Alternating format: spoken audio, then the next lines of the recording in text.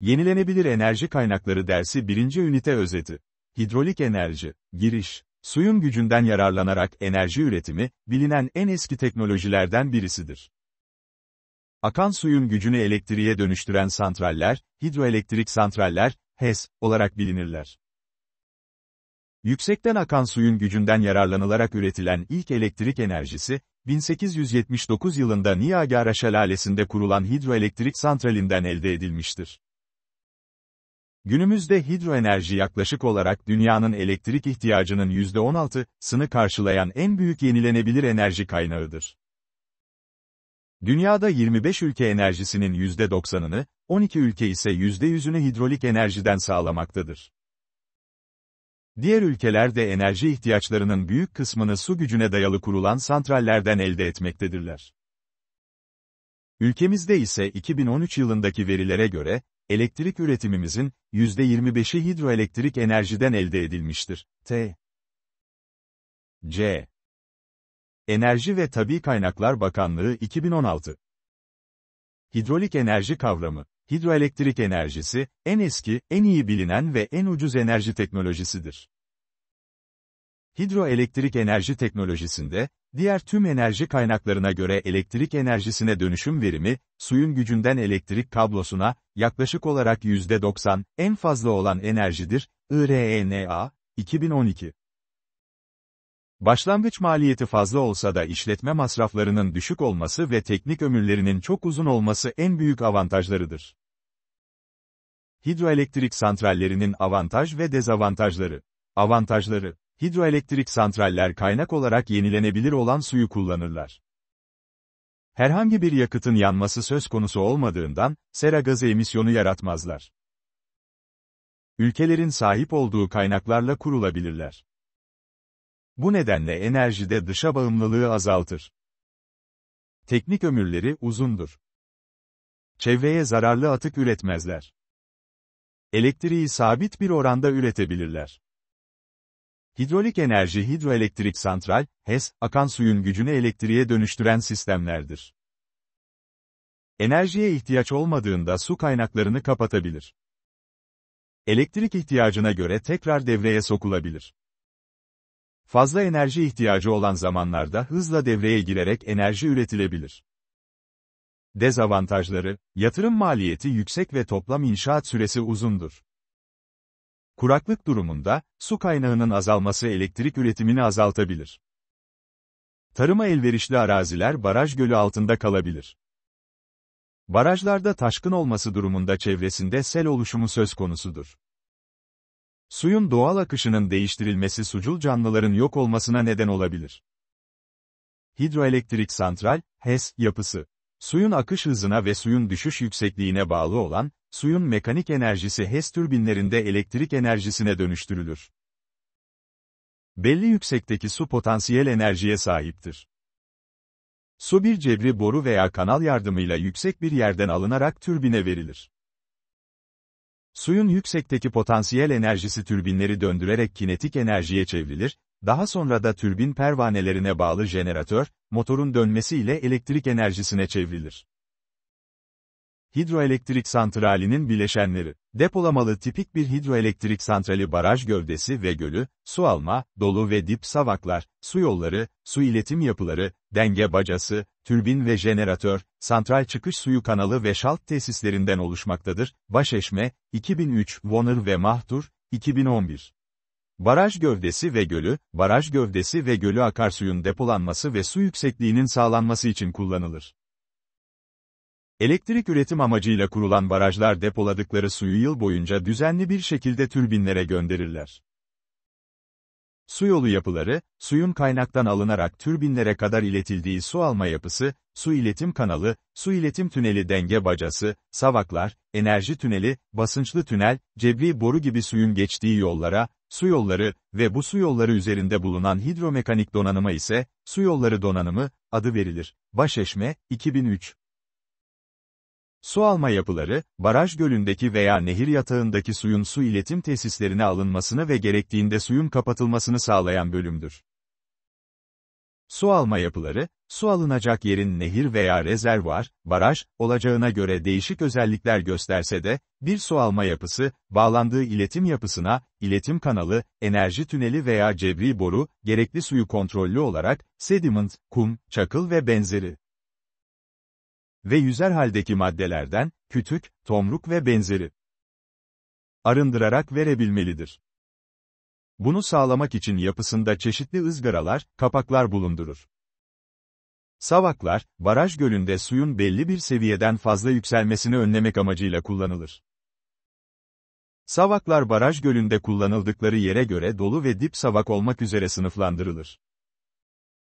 Dolu savak, baraj rezervuarında toplanan su hacminin depolama kapasitesini aşması durumunda, fazla suların baraja zarar vermeden aşağıya aktarılmasını sağlayan yapıdır. Dip savak ise gerektiğinde baraj gölünü tamamen boşaltmak, dolu savak debisini azaltmak için kullanılan yapıdır. Denge bacaları, baraj rezervuarı ile türbinlerin arasında bulunan basınçlı su iletim hattında basınç değişimlerini önlemek amacıyla genellikle enerji tüneli sonunda ve santral binasından önce kurulan büyük su depolarıdır. Su iletim yapıları, barajdan su alma yapısıyla alınan suyun türbinlere iletilmesini sağlayan kanal, tünel, boru hattı veya bunların kombinasyonlarından meydana gelen yapılardır. Santral binası, içinde türbin, jeneratör ve yardımcıları ile kontrol kumanda gibi elektrik ve diğer yardımcı donanımların bulunduğu özel bir binadır. Başeşme, 2003. Türbin, türbin çarkı, türbin şaftı, türbin kapağı, hız regülatör sistemi, basınçlı yağ sistemi, türbin yatağı, soğutma sistemi, kumanda panosu ve yardımcı donanımdan oluşur. Jeneratör, jeneratör rotoru, statoru, jeneratör yatağı, ikaz, koruma, soğutma sistemleriyle kumanda ve işletim sistemi, doğru akım sistemi gibi yardımcı donanımlardan oluşur. Transformatör, dönüştürücü, ana gövde, soğutma sistemi, yangın sistemi, koruma sistemi bölümlerinden oluşur. Şalt bölgesi, transformatörlerde oluşan yüksek gerilimin elektrik iletim hatlarına bağlandığı bölgedir. Santral çıkış suyu kanalı, kuyruk suyu, türbinlerden çıkan suyun nehir yatağına iletimini sağlayan bir yapıdır. Hidrolik tribünler. Hidrolik türbinler bir hidroelektrik santralinin en önemli parçasıdır. Suyun hidrolik enerjisini devamlı olarak döner çarklar, rotorlar, yardımı ile mekanik enerjiye çeviren makinalardır. Basit olarak bir şaft, mil ve şaft üzerindeki kanatçıklardan oluşurlar. Su türbinin kanatçıklarına çarparak türbin şaftına hareket verir, hareket şaftın çıkışında mekanik işe dönüşür ve mekanik işten jeneratörler vasıtasıyla elektrik üretilir. Su akışının rotadaki yönüne göre türbinler, su türbinlere farklı yollarla girebilir. Su akışının yönüne göre 4 türbin çeşidi vardır. Eksenel akışlı türbinlerde suyun türbin içinde akış doğrultusu türbin mili eksenine paraleldir. Radyal akışlı türbinlerde, su rotorun dönüş eksenine dik olarak akar. Bu tip türbinlere Pelton türbinler örnek olarak verilebilir. Karışık akışlı türbinlerde ise her iki akış türü de görülebilir.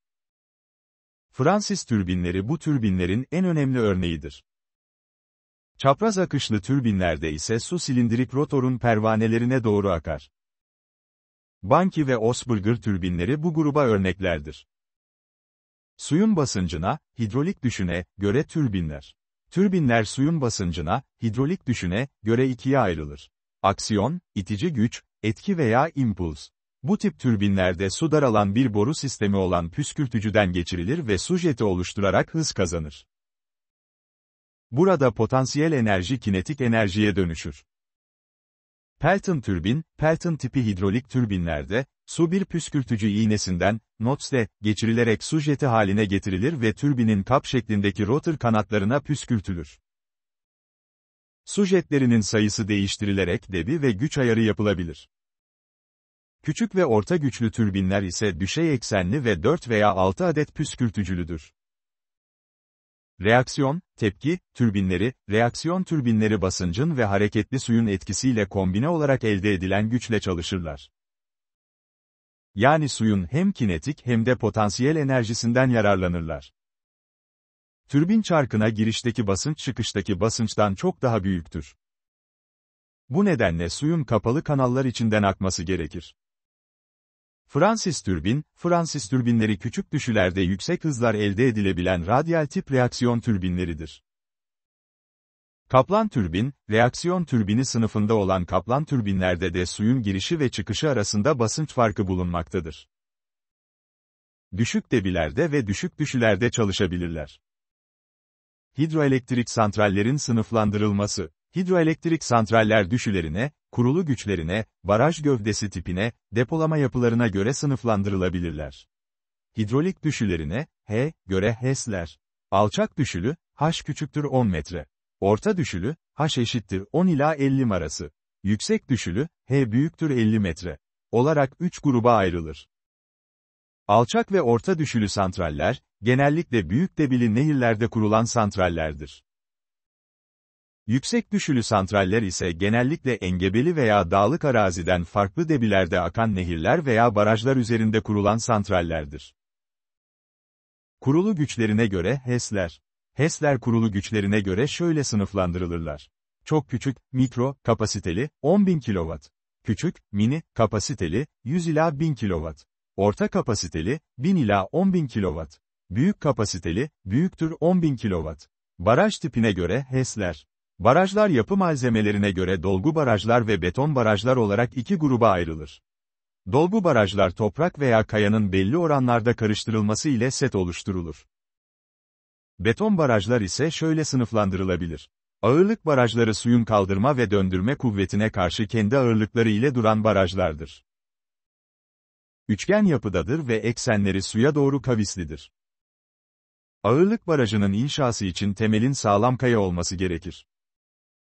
Payandalı ağırlık barajları alttan su basıncını azaltmak için geliştirilmişlerdir. Kemer barajları biriken suyun oluşturduğu basıncı kemer etkisi büyük oranda vadideki yamaçlara aktarmak için planda kemer şeklinde yapılan baraj türüdür. Depolama yapılarına göre HES'ler.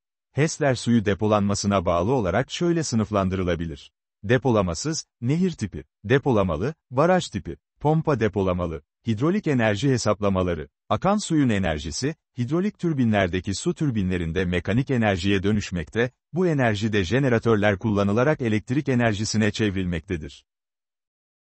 Bir su türbininin su gücü ile mekanik enerji üretebilmesi için suyun belirli bir hızda olması gerekmektedir. Bu hız, suyun düşme yüksekliğine veya su düşüne uygun basınç farkının yaratılmasına bağlıdır. Bir hidroelektrik santralinden elde edilebilecek güç, P, suyun net hidrolik yüksekliğine, suyun debisine ve suyun yoğunluğuna bağlıdır. Bu eşitlikte, P, güç, kilowatt, Q, suyun yoğunluğu, kg bölü metre 3. G, yerçekimi ivmesi, M, sayın 2. Q, suyun debisi, M3, sayın. H, suyun düştüğü yükseklik, M. Türbin verimliliği, yüzde. Belirli bir yükseklikten düşen suyun hızının bulunması. Belirli bir H yüksekliğinden düşen suyun potansiyel enerjisi, suyun kinetik enerjisine dönüşecektir. Potansiyel enerjideki kayıp eşittir H yüksekliğinden düşen suyun kinetik enerjisi, M çarpı G çarpı H eşittir 1 bölü 2 M ve kare olarak elde edilir. Bu eşitlikten hız şu formülle elde edilir ve eşittir kök içinde 2 çarpı G çarpı H. Süreklilik eşitliği. Suyun daralan bir borudan akışını düşününüz. Su, borunun geniş çaplı bölümünden V1 hızı ile geçmekte, çapı daralan bölümünden ise V2 hızı ile çıkmaktadır. Bu borudan geçen suyun miktarı, borunun tüm kesitlerinde aynıdır. Başka bir ifade ile 1 ve 2 alanlarından geçen birim zaman içinde geçen su debileri sabittir. Bernoulli eşitliği. Hidroelektrik santrallerde yüksekten akan suyun iki tip enerjisi vardır. Bunlar kinetik ve potansiyel enerjilerdir. Enerjinin korunumu prensibine göre, borudan akan suyun birim hacminin sahip olduğu potansiyel, kinetik ve basınç enerjilerinin toplamı sabittir. Kinetik enerji artı potansiyel enerji artı basınç enerjisi eşittir sabit. Dünyada ve Türkiye'de hidroelektrik santraller. Dünyada 2015 yılı itibarıyla kurulu hidroelektrik santrali 936 gigawatt'tır. Hidrolik enerji üretiminde 375 gigawatt ile Asya ülkelerinin lider olduğu görülmektedir. Asya ülkelerini Avrupa ve Amerika takip etmektedir. Ülkelere göre dağılımına bakıldığında ise, Çin'in 61,4 milyon ton petrole eşdeğer, MTEP, miktardaki enerjiyi hidroelektrik santrallerden sağladığı görülmektedir. Çin'i sırasıyla Brezilya, Kanada ve ABD takip etmektedir. Bu ülkelerin üretimi ise 23 ila 36,9 MTEP arasında değişmektedir.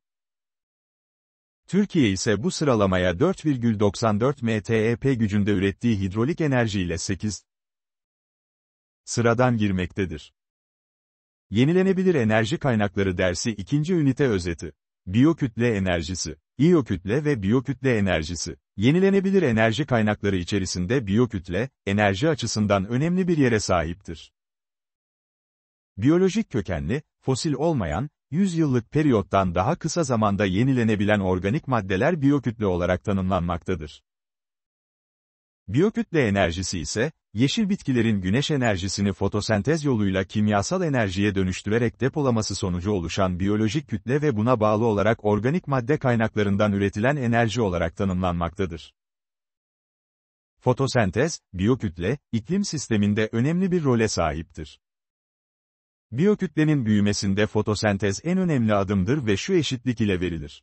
CO2 artı H2O artı güneş ışını artı klorofil, CH2O artı O2. Karbondioksit, CO2, fotosentez yoluyla organik maddeye dönüştürülür ve güneş enerjisi biyokütle içinde sabit karbon biçiminde alıkonur. İnorganik maddeler, CO2 ve su organik kimyasallara dönüştürülür ve oksijen açığa çıkar.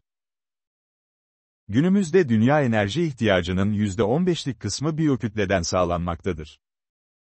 Bunlar içerisinde en büyük payı, çoğunluğu gelişmekte olan ülkeler ısınma ve yakacak amaçlı kullanarak almaktadır, fakat son yıllarda endüstrileşmiş ülkelerde büyük çaplı modern biyokütle enerji üretim tesisleri kurulmakta ve işletilmektedir. Biyokütle enerjisinin diğer enerji türlerine göre avantajları, biyokütle enerjisi sürdürülebilir, çevresel açıdan dost ve ekonomik güvenirliğe sahiptir. Tükeniyor gerçeği ile karşı karşıya olan fosil yakıt kullanımını azaltır. Küresel ısınmanın en önemli nedeni sera gazları olup bunlar arasında da küresel ısınmaya en çok neden olan gaz CO2'dir.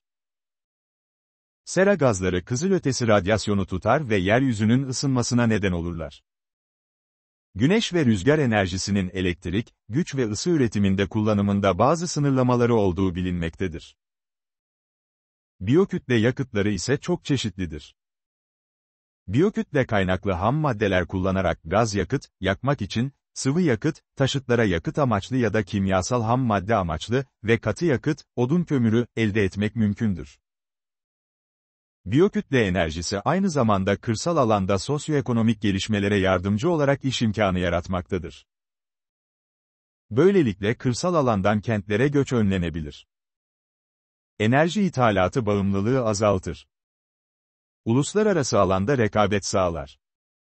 Biyokütle kaynaklı enerji yatırımlarının fosil kaynaklı enerji yatırımlarına kıyasla ilk yatırım ve işletme maliyetleri oldukça düşüktür. Biyokütle enerjisinin kullanım çeşitleri, biyokütle enerjisinin 5 temel kullanım alanı bulunmaktadır. Gelişmekte olan ülkelerde geleneksel evsel kullanım, bu amaçla, yakacak odun, odun kömürü ve tarımsal atıklar başlıca evsel pişirme, kuzine gibi, aydınlatma ve ortam ısıtması amacıyla kullanılmaktadır. Geleneksel endüstriyel kullanım, pik demir, tuğla ve kiremit üretimi gibi proseslerde biyokütle kaynağının bedava enerji kaynağı olarak düşünülen kullanımı, modern endüstriyel kullanım, özellikle gelişmiş ülkelerde endüstriler biyokütleyi ısıl dönüşüm teknikleri ile yararlı ürünlere dönüştürmektedirler. Daha yeni bir dönüşüm prosesi olan kimyasal dönüşüm prosesleri, yakıt hücresi. Biyolojik dönüşüm prosesleri, biyogaz üretimi için anaerobik, havasız ortam, bozundurma ve alkol üretimi için fermantasyon. Biyokütle kaynakları, yenilenebilirler arasında büyük gelecek vaat eden biyokütlenin de pek çok çeşidi bulunmaktadır. Başlıca biyokütle çeşitleri şunlardır: İşlenmemiş ve atık olmayan biyokütle. Çimen, çimenler, park, bahçe ve benzeri yerlerden elde edilirler. Çim biçme makinelerinden toplanan çimenler taze yetiştiği tat ve kokularını kaybettikleri için hayvanlar tarafından da pek tüketilmezler. Enerji ormancılığı birim zamanla ve verimle birebir ilişkilidir. Yani diğerleriyle kıyaslandığında en kısa sürede odun temelli ham maddelerin üretilmesi, kesildikten sonra ise kendiliğinden tekrar yetiştirilebilen bu ham maddelerden oluşan orman yaratma yöntemine enerji ormancılığı denir.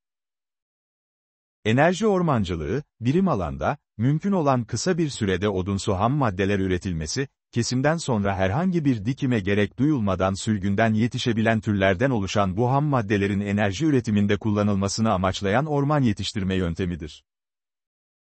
Atık biyokütle kaynakları çok çeşitlidir. Bunlar, kentsel katı atıklar, kanalizasyon atıkları, hayvansal atıklar, tarımsal ürün atıkları, orman atıkları, çevre düzenleme ve ağaç budama atıkları ve su bitkilerini içerir.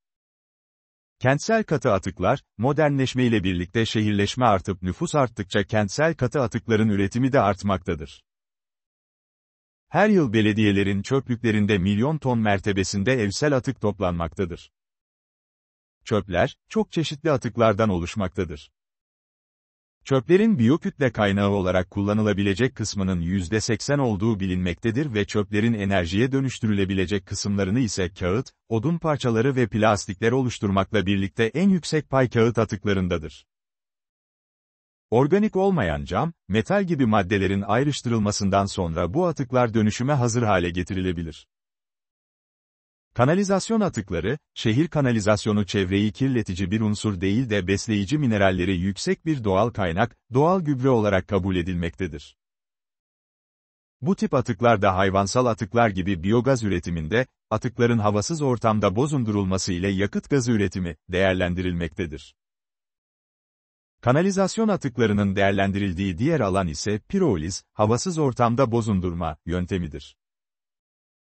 Hayvansal atıklar biyokütle potansiyeli olarak kullanılabilen potansiyel atıklardan olmasına rağmen toplam biyokütle enerjisinin küçük bir bölümünü oluşturur. Köylerde samanla karıştırılıp kurutularak katı yakıt olarak kullanılmaktadır. En önemlileri tavuk, inek gibi hayvanların pislikleridir. Tarımsal atıklar, bu tür atıklar hasat sırasında tarlada kalan ya da ayırma ve temizleme sırasında biriken atıklardır.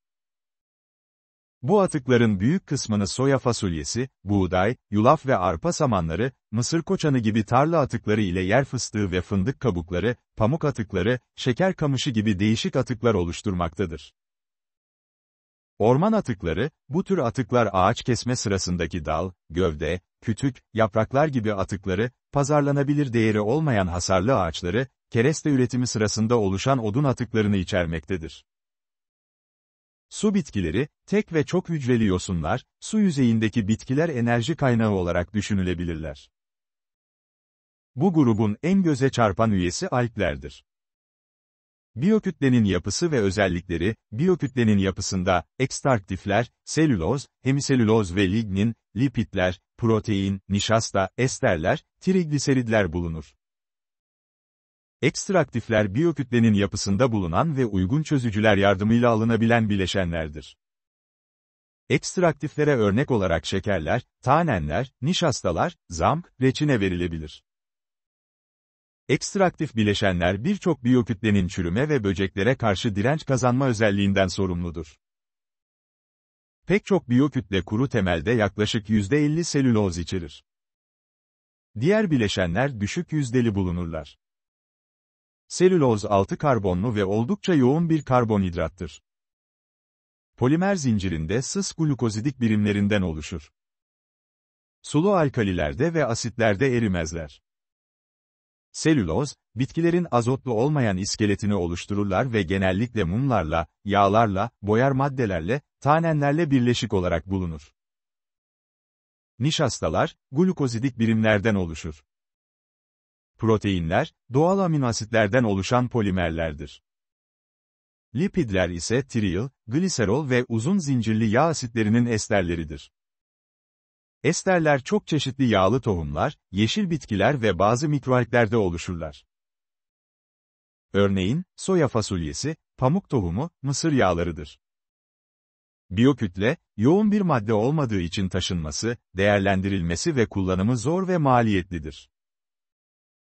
Biyokütlenin içermiş olduğu enerjiyi daha konsantre elde etmek ve kolay taşınır enerji türlerine dönüştürmek gerekmektedir.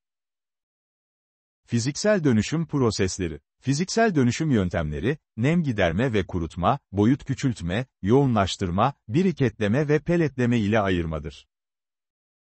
Nem giderme ve kurutma, nem giderme, biyokütlenin içermiş olduğu tüm nemin sıvı olarak uzaklaştırılmasıdır.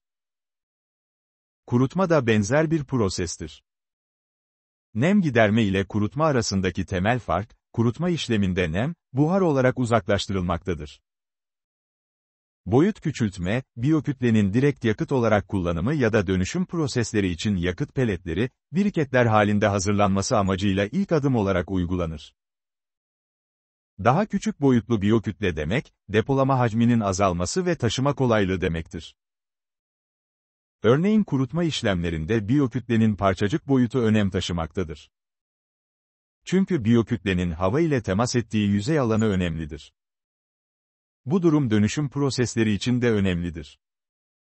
Yoğunlaştırma, yüksek yoğunluklu biyokütleler, taşıma ve depolamayı kolaylaştırır, biyokütle kararlılığı sağlar, fırınlara biyokütleyi yakıt kaynağı ve reaktörlere de ham madde olarak beslemeyi kolaylaştırır, yüksek enerji yoğunluğu sunarken daha temiz yanan bir yakıt kaynağı olarak karşımıza çıkar. Biriketleme ve peletleme, biyokütlenin basınç altında sıkıştırılarak aralarındaki hava boşluklarının en aza indirilmesiyle en küçük alana en fazla ürün yerleştirilmesidir. Ayırma, bazı durumlarda farklı uygulamalar için biyokütle ham maddesini fiziksel olarak iki ya da daha fazla bileşene ayırmak gerekebilir. Örneğin, şehir katıları inorganik ve organik maddeler içerir. Bu atıkların özel uygulamaları için ayrılmaları gerekmektedir. Özütlemede ayırma prosesi kapsamında düşünülebilir. Yağlı tohumlar gibi biyokütle kaynaklarından çözücü ile özütleme prosesiyle özündeki yağlar ayrılabilir.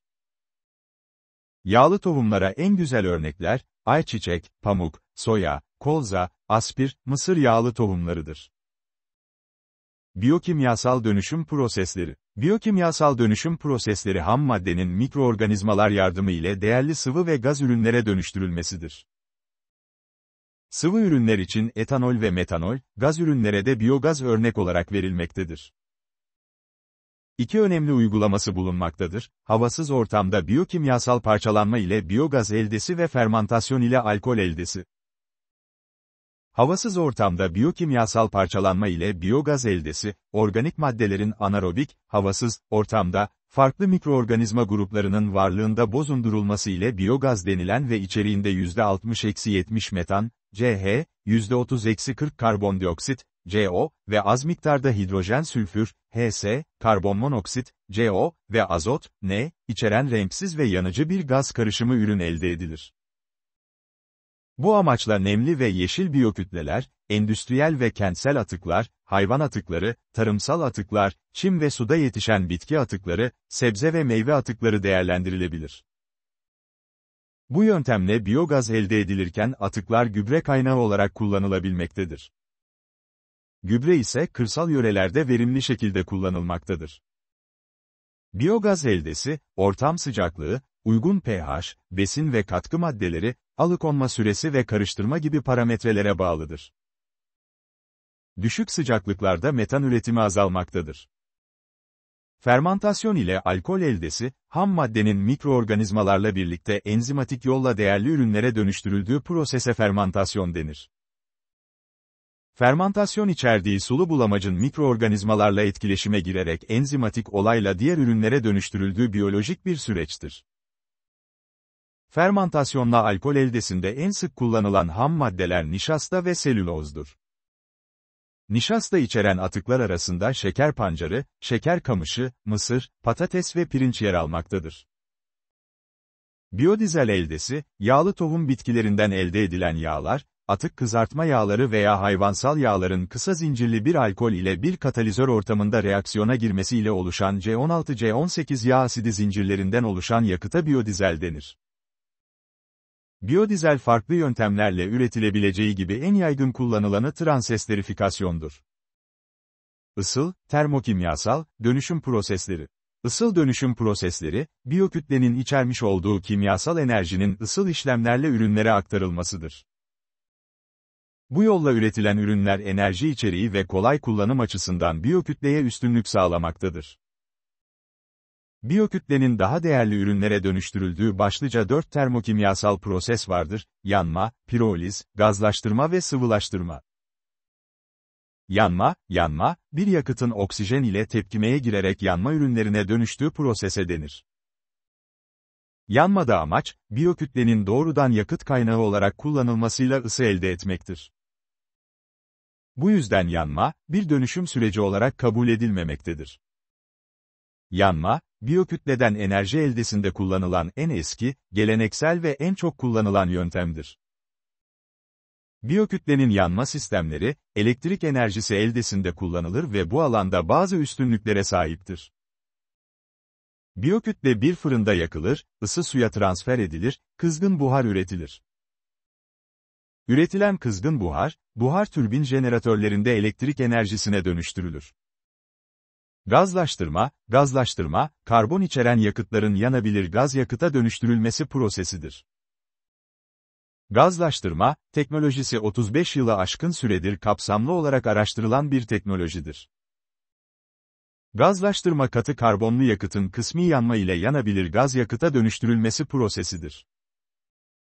Gazlaştırma prosesi ile düşük ya da orta enerjili yakıt gazları üretmek, sentez gazı üretmek, CO ve H2 gazlarının karışımı ya da hidrojen üretmek mümkündür. Üretilen gazlar ile ısı ve buhar ya da gaz türbinlerinde elektrik üretilebilmektedir. Piroliz mekanizmasının şu şekilde özetlenmesi mümkündür. Piroliz için istenilen sıcaklık reaktörde ayarlandıktan sonra ilk ısı transferi reaktörün önce dış sonra da iç yüzeylerine doğru olmaktadır. Reaktör içinde ve havasız ortamda ısı, biyokütlenin önce dış yüzeyine temas eder. Daha sonra ısı, artan sıcaklıkla birlikte ham maddenin içine nüfuz eder ve bozulma reaksiyonları başlar. Bu sırada ham madde içerisinde tepkime ile oluşan uçucu bileşenler ham maddeyi terk etmeye başlar. Biyokütleyi ilk terk eden nemdir. Uçucu bileşenler, sıvı ve gaz ürünü oluşturmaktadır. Sıvı ürünler, sıvı hidrokarbon yakıt veya kimyasallar olarak değerlendirilen ve reaksiyon sonrasında yoğuşarak toplanan ürünlerdir. Uçucu ürünler ham maddeyi terk ettikten sonra kalan ürün katı üründür. Katı ürünler uçucuların biyokütleyi terk etmesi nedeniyle gözenekli bir yapıya sahiptir ve sıcaklık arttıkça uçucuların daha fazla terk etmesiyle birlikte gözenekler daha da açılır. Piroliz yöntemleri, işleme şartlarına bağlı olarak piroliz başlıca 3 gruba ayrılabilir. Yavaş piroliz, geleneksel piroliz veya karbonizasyon prosesi. Hızlı piroliz, flash piroliz. Yavaş piroliz, geleneksel piroliz ya da karbonizasyon, yavaş ısıtma şartlarında işletilen prosestir. Amaç, katı ürünü, maksimize etmek ise uygulanan prosesin adı karbonizasyondur. Hızlı piroliz, karbonizasyon ile flash piroliz arasında yer alır. Amaç değerli sıvı ürün verimini maksimize etmektir. Hızlı piroliz, ham maddenin hızlı ısıtılması ve kısa alıkonma zamanı ile bilinen ısıl yöntemlere göre avantaj sağlamaktadır. Flash piroliz, amaç sıvı ve gaz ürünü maksimize etmektir.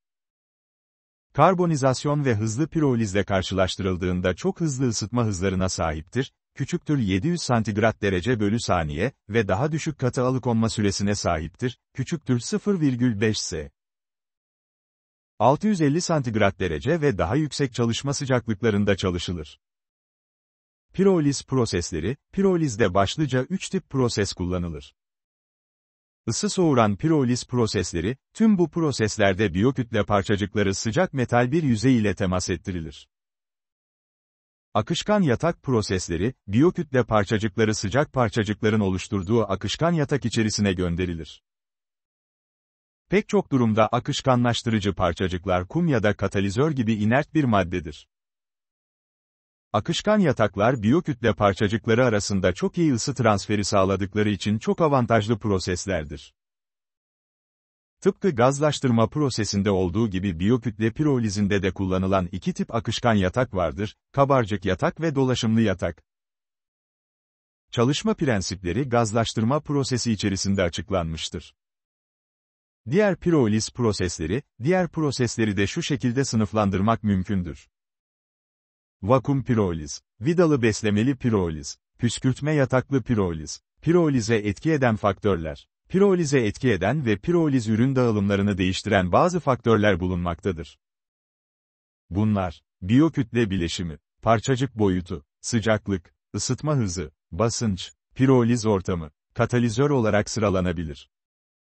Pirolizden elde edilen ürünler. Katı ürün, çar, piroliz prosesi esnasında oluşan uçucu ürünler ham maddeden koparak ayrılırlar. Geriye gözeneklerden oluşan katı yapı kalır. Bu yapı, karbonca zengindir. Aktif karbon, çara benzeyen bir üründür. Aktif karbonun çardan farkı, ürünün aktiflenmiş olmasıdır.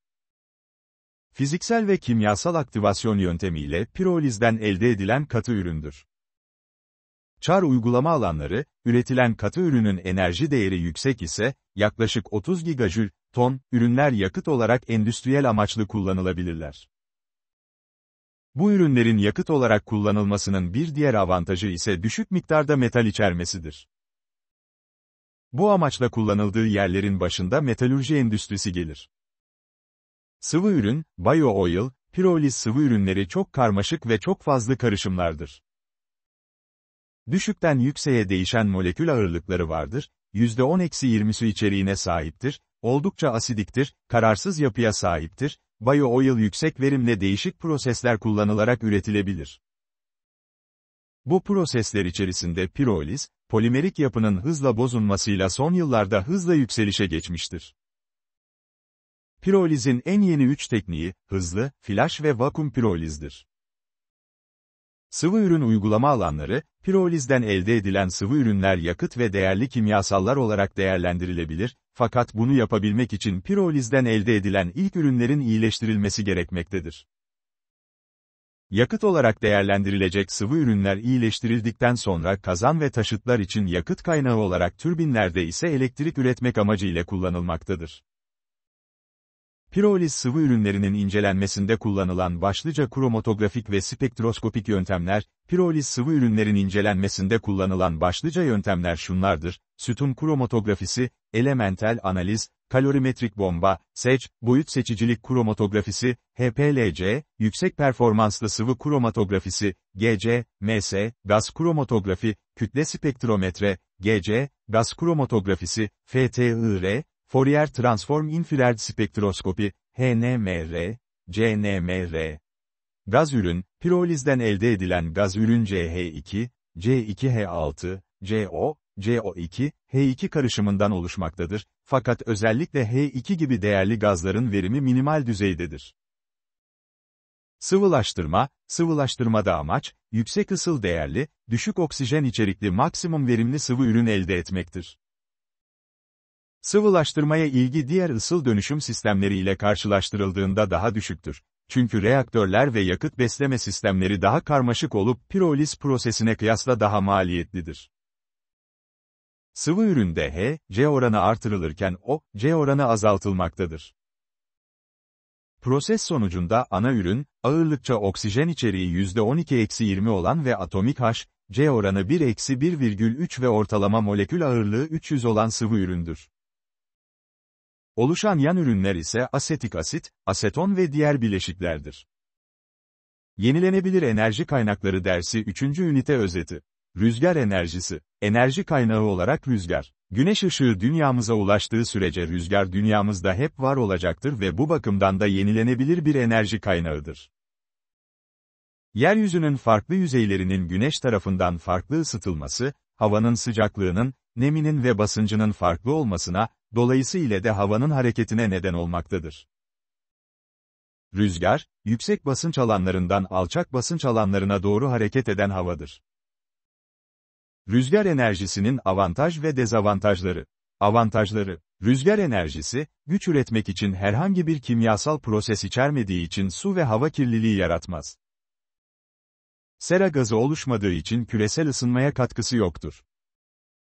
Yani temiz bir enerji kaynağıdır ve çevre dostudur. Rüzgar atmosferde bol ve serbest olarak bulunur. Rüzgar enerjisi yenilenebilir ve sürdürülebilir bir enerji kaynağıdır. Elektriğin kablolarla ulaşamadığı uzak veya küçük yerleşim yerleri için rüzgar türbinleri yerel elektrik üretimi için bir alternatif oluşturmaktadır. Rüzgar türbinlerinin yer aldığı bölgelerde tarım ve hayvancılık olumsuz olarak etkilenmez. Rüzgar enerjisinin maliyeti diğer güç santralleriyle rekabet edebilecek düzeydedir. Rüzgarın elverişli olduğu her yere rüzgar türbinleri kurulabilir. Dezavantajları, rüzgar oluşumu bir doğa olayı olduğu için rüzgarın hızını ve yönünü önceden belirlemek zordur. Üretilecek enerji rüzgarın hızına bağlıdır. Rüzgar hızı düşerse üretilen enerji miktarı da düşmektedir. Yani rüzgar enerjisi kesintisiz bir enerji kaynağı değildir. Rüzgar türbinlerinin gürültülü çalışmaları, yakın çevrelerinde yaşayan insanlar için rahatsız edici olabilir. Rüzgar türbinleri görüntü kirliliği oluşturabilir. Rüzgar türbinleri çevredeki elektromanyetik dalgayı etkileyebilir. Büyük kapasiteli türbinler yakın çevredeki TV yayınlarını etkileyebilir. Büyük kapasiteli rüzgar türbinleri göçmen kuşların uçuş yollarını olumsuz olarak etkileyebilir ve kuş ölümlerine neden olabilir. Rüzgar türleri, enlem ve boylamlar arasında hava hareketlerinin yönünü Coriolis bükme kuvvetleri denir. Ekvatorda ısınan hava kuzey ve güney yarımküre üzerindeki atmosferin yüksek tabakalarına doğru hareket eder. 30 derece enlem kuşağında dünyanın kendi ekseni etrafında dönmesi ile kuzey ve güney yarımkürelerde Coriolis olarak bilinen büküm kuvvetleri yoğun bir şekilde oluşur. Bu kuvvetler havanın hareket yönünü, kuzey yarımkürede hareket yönünün sağına, güney yarımkürede ise soluna değiştirir. Coriolis kuvvetleri ile yönü değişen hava yüksek basınçtan dolayı tekrar alçalmaya başlar. Rüzgar, ekvatordan yükselirken kuzey ve güneyden gelen yer seviyesi çekimindeki rüzgarlara kadar düşük basınçlı bir alan oluşur. Kutuplarda ise havanın soğumasından dolayı yüksek basınç meydana gelir ve bu basınç farkından dolayı da, küresel, rüzgarlar oluşur. Rüzgar hızı ve yönüne etki eden faktörler. Rüzgar türbinlerinin kuruluş yerlerinin belirlenmesinde yerel rüzgarlar önemli bir rol oynar. Bu rüzgarların hızı ve yönü bazı etkenler ile değişebilir.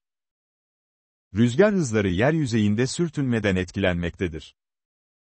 Sürtünmenin fazla olması rüzgarın hızını düşürmektedir.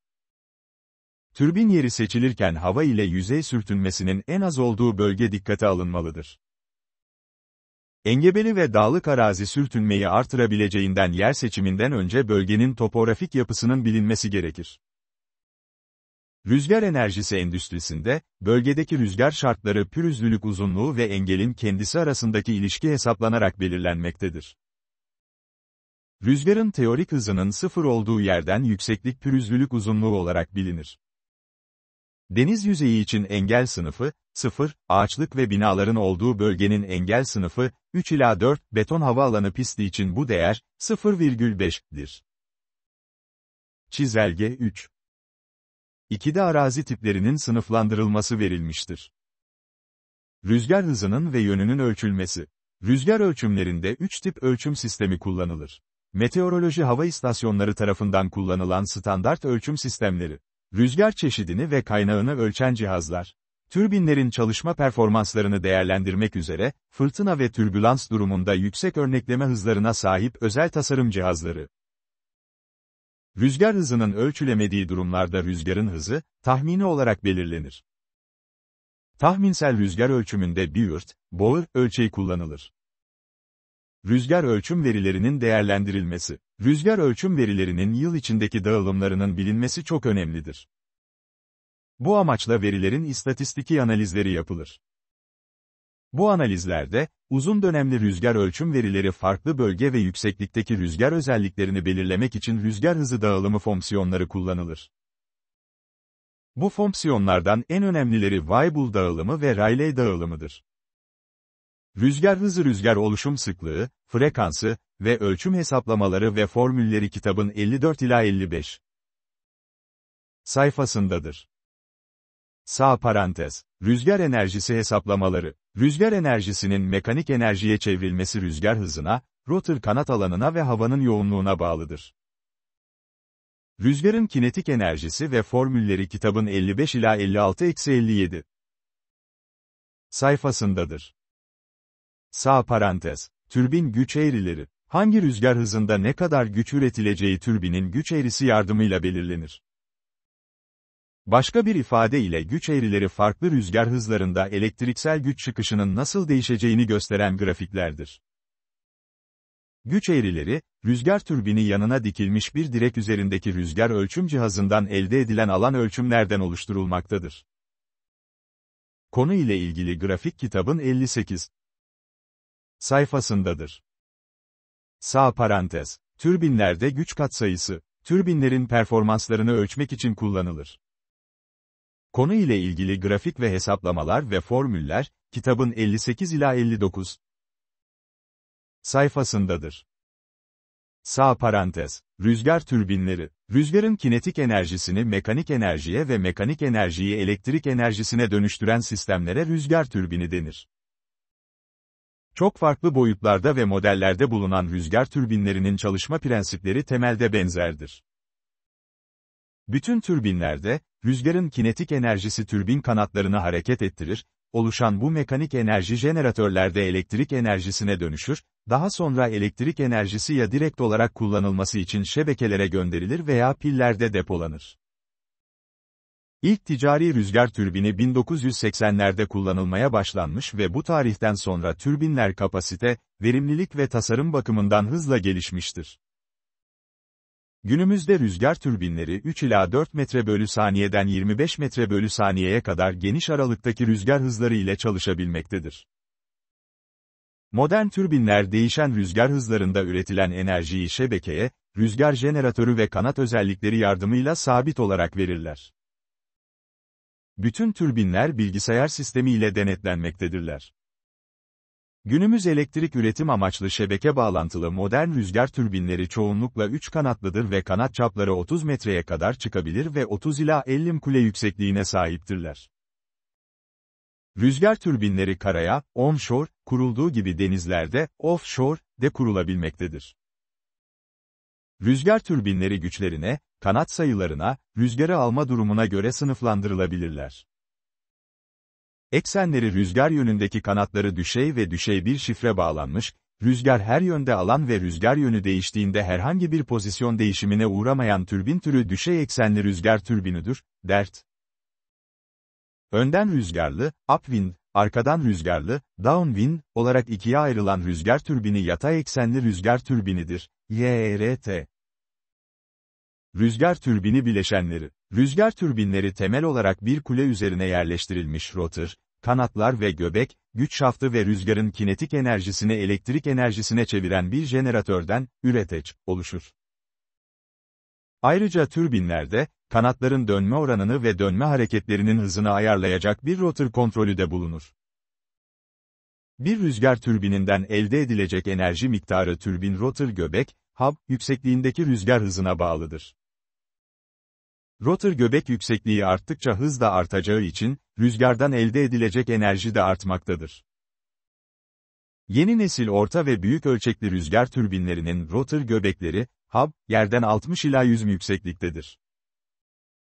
Rüzgarın kinetik enerjisi rotor tarafından mekanik enerjiye çevrilir ve düşük devirli ana milin dönüş hareketi gövde içerisindeki iletim sistemine, dişli kutusu ve benzeri, oradan jeneratöre aktarılır. İletim sistemi, jeneratör ve yardımcı üniteler gövde içerisinde yer alır. Bir rüzgar türbininde bu bileşenler dışında, frenleme düzenleri, kontrol kumanda sistemleri, yönlendirme motoru ve mekanizması, anemometre ve rüzgar gülü gibi ölçüm cihazları bulunur. Rüzgar santralleri. Rüzgar santralleri elektrik üretimi için kullanılan ve rüzgar türbinleriyle aynı yerde bulunan rüzgar türbinlerinden oluşur. Rüzgar santrallerinde üretilen elektrik şebekeye verilmektedir. Rüzgar çiftliği, rüzgar tarlası ya da rüzgar parkı olarak da adlandırılmaktadır. Rüzgar santrali planlama aşamasında, rüzgar atlasları ilk başvuru kaynaklarıdır. Rüzgar atlası, yer yüzeyinden 10 metre yükseklikte, yer yüzeyinde ölçülmüş olan rüzgar hızı ve yönüne yeterli süre ve sayıdaki meteoroloji istatistiklerinin, özel bilgisayar programları yardımıyla değerlendirilmesi sonucunda elde edilen, rüzgar gücü ve kapsadığı alanlar hakkında bilgi veren rüzgar istatistikleridir. Ancak, rüzgar atlası yer seçiminde tek başına yeterli değildir.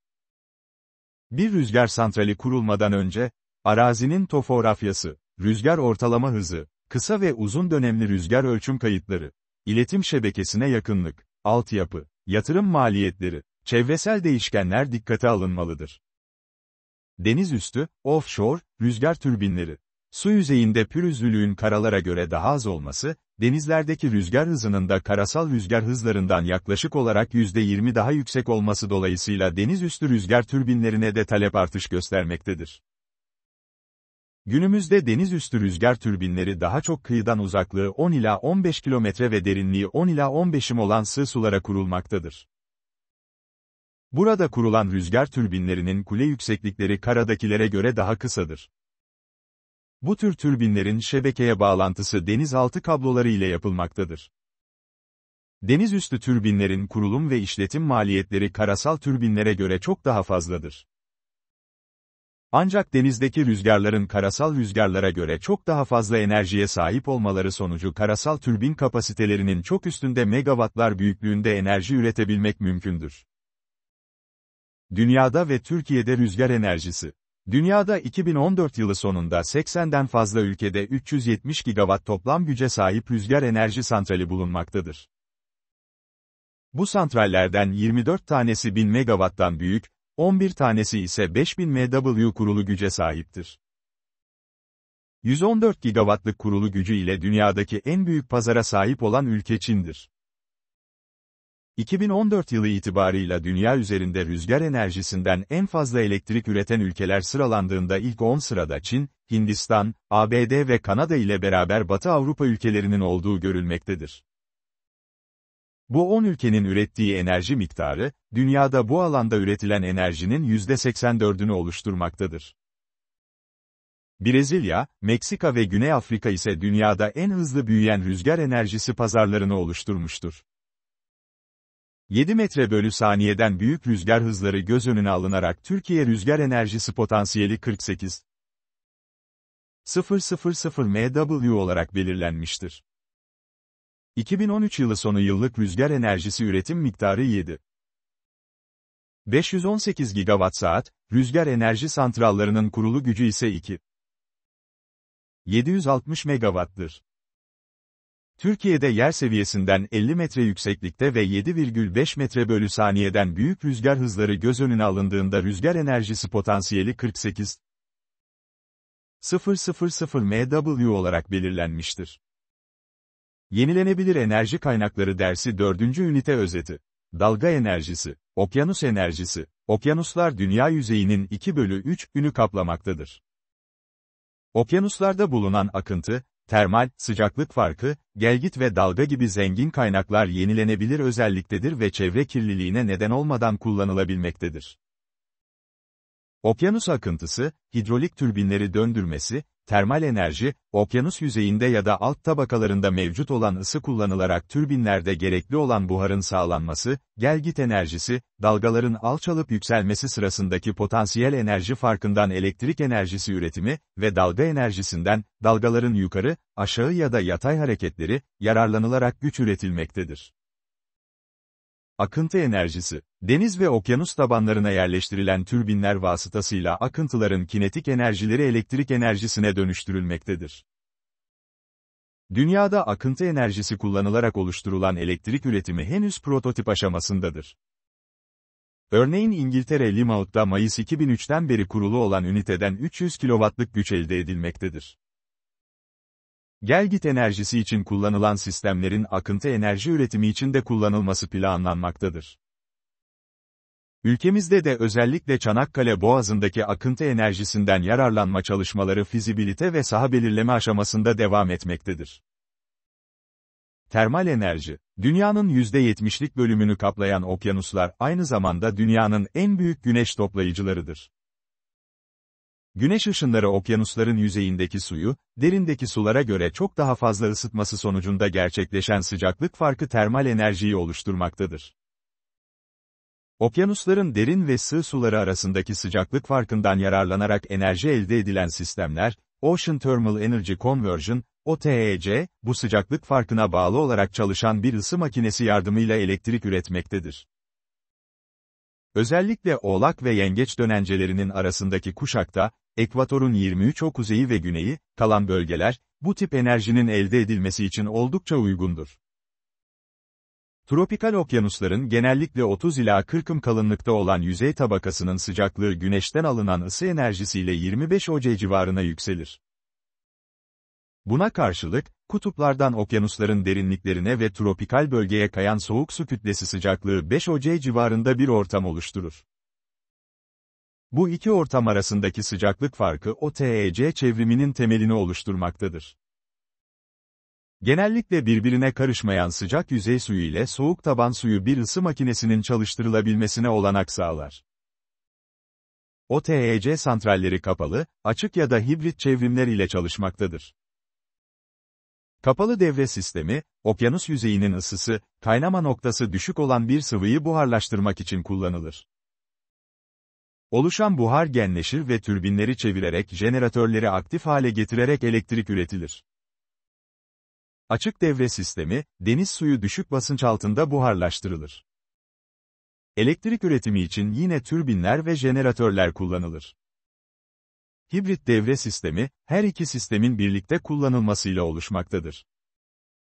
Gelgit enerjisi. Gelgit, dünya kendi etrafında dönerken Ay ile Güneş'in arasında oluşan çekim kuvveti ile oluşur. Büyük miktarda suyun yükselmesi ve alçalması olayıdır. Dünya, Güneş ve Ay'ın aynı çizgide olması durumunda oluşmaktadır. Yenilenebilir enerji kaynakları arasında bulunan gelgit enerjisi, yüksek kurulum ücreti, yüksek gelgit mesafesi ve yüksek akış hızına sahip alanın az olması gibi güçlüklere sahiptir. Bu durum, gelgit enerjisinin kullanım alanlarını sınırlamaktadır. Gelgit enerjisinden iki şekilde yararlanılmaktadır. Yüksek gelgit menziline sahip ırmak ağızlarının üzerine yarı geçirgen barajların kurulması. Açık denizlerdeki gelgit akıntılarının dizginlenmesi. Dünyada birkaç sistem bulunmakta olup bunlar gelgit barajı olarak adlandırılmaktadır. Biri İngiltere'deki Severn Irmağı haricinde olmak üzere, birkaç barajın yapımı planlanmaktadır. Kullanılmakta olan Rens Gelgit Barajı Fransa'da Rens Irmağı haricinde 1966 yılında inşa edilmiş olup bu baraj 750 metre uzunluğunda ve 240 megawatt güç üretme kapasitesine sahiptir. Rens Gelgit Barajı'nda, kanatları ters yönde dönebilen 24 pervaneli türbin bulunmaktadır. Kanatlar çift yönlü çalışabildiği için gelgit hem kabarırken hem de alçalırken elektrik üretilmektedir. Üretilecek enerji, gelgit havzasının büyüklüğüne ve gelgitin genliğine, denizin kabardığı durum ile alçaldığı durum arasındaki yükseklik farkı, bağlıdır. Gelgit barajları, Haliçlerdeki doğal yaşamı olumsuz etkileyerek çevre sorunlarına yol açabilmektedir. Gelgit enerji hesabı. Barajlardan elde edilebilecek enerji suyun hacmine bağlıdır. Belli bir hacimdeki suyun sahip olduğu potansiyel enerji eşitlik 4,1 ile hesaplanır. Konu ile ilgili hesaplama ve formüller kitabın 74 sayfasındadır.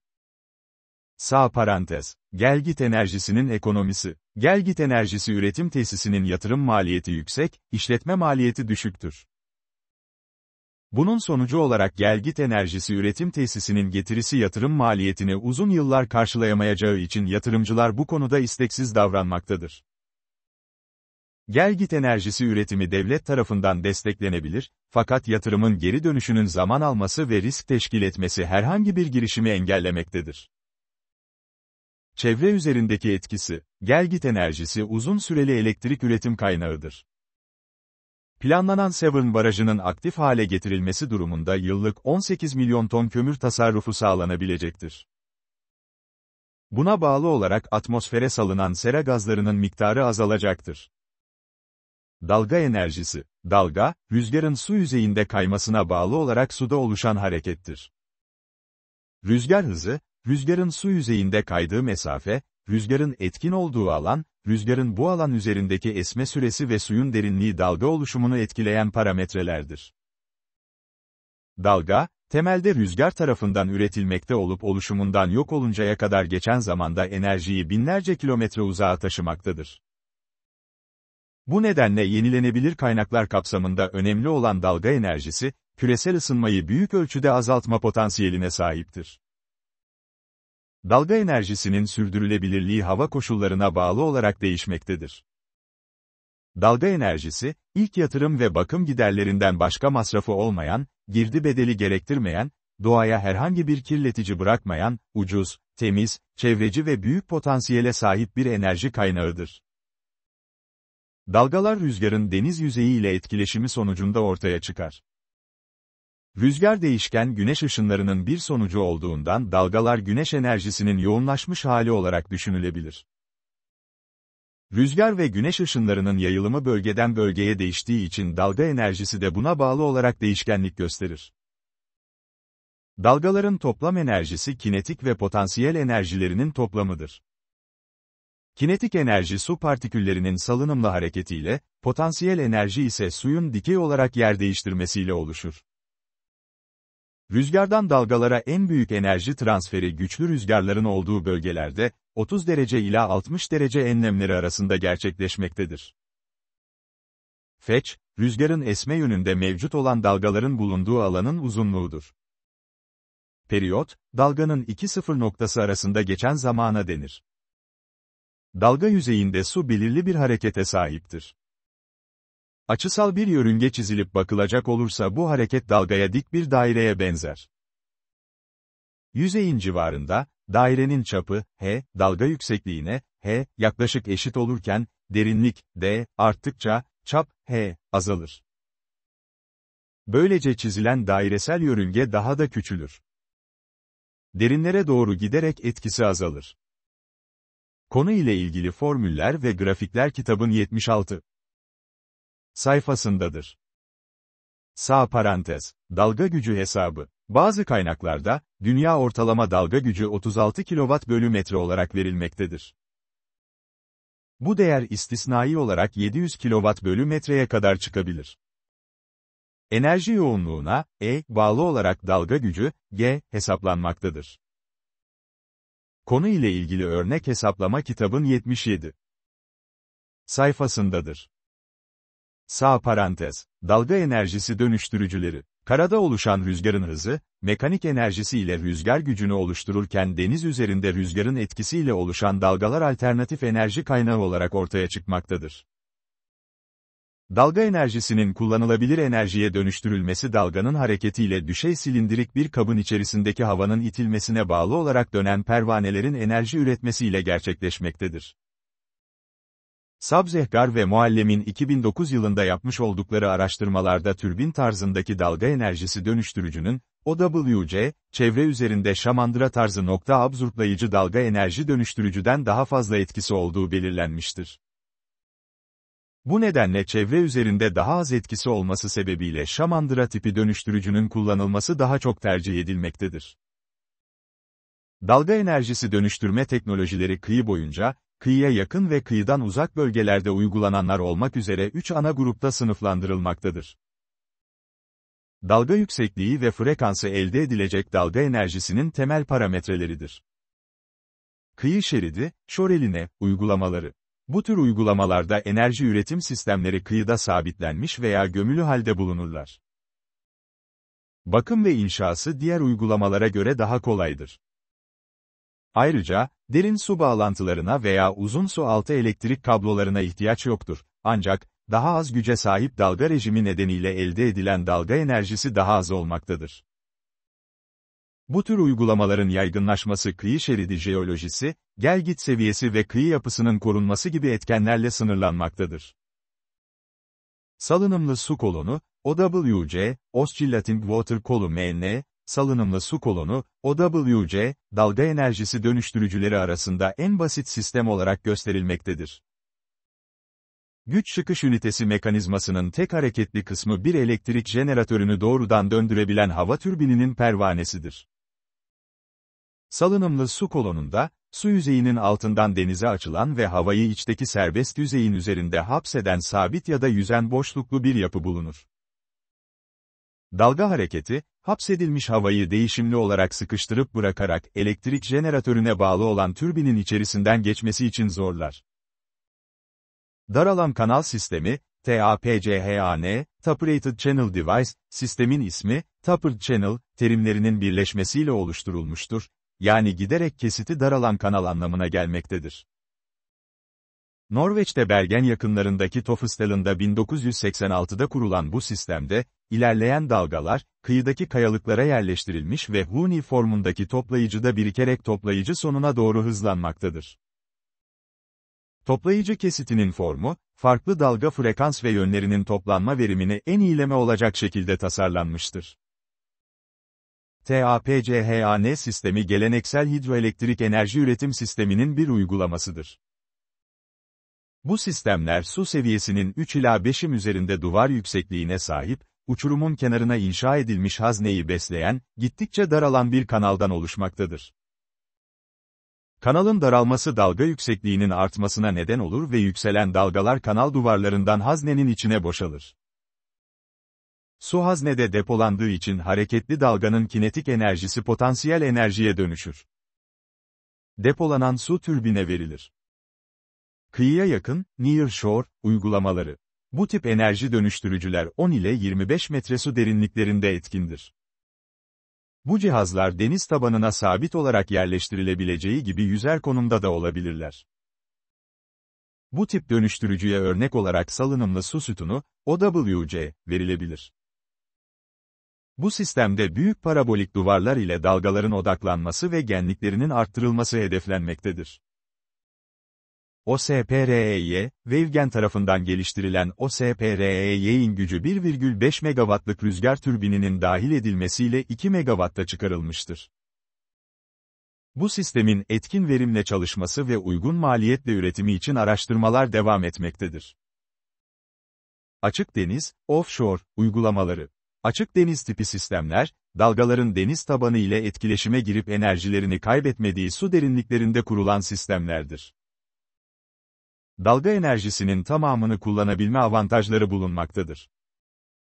Açık deniz tipi enerji dönüştürücüleri genellikle su yüzeyinde yüzen ve dalga hareketleri ile aşağı yukarı salınım yapan ve bu salınım hareketini elektrik enerjisine çeviren sistemlerdir.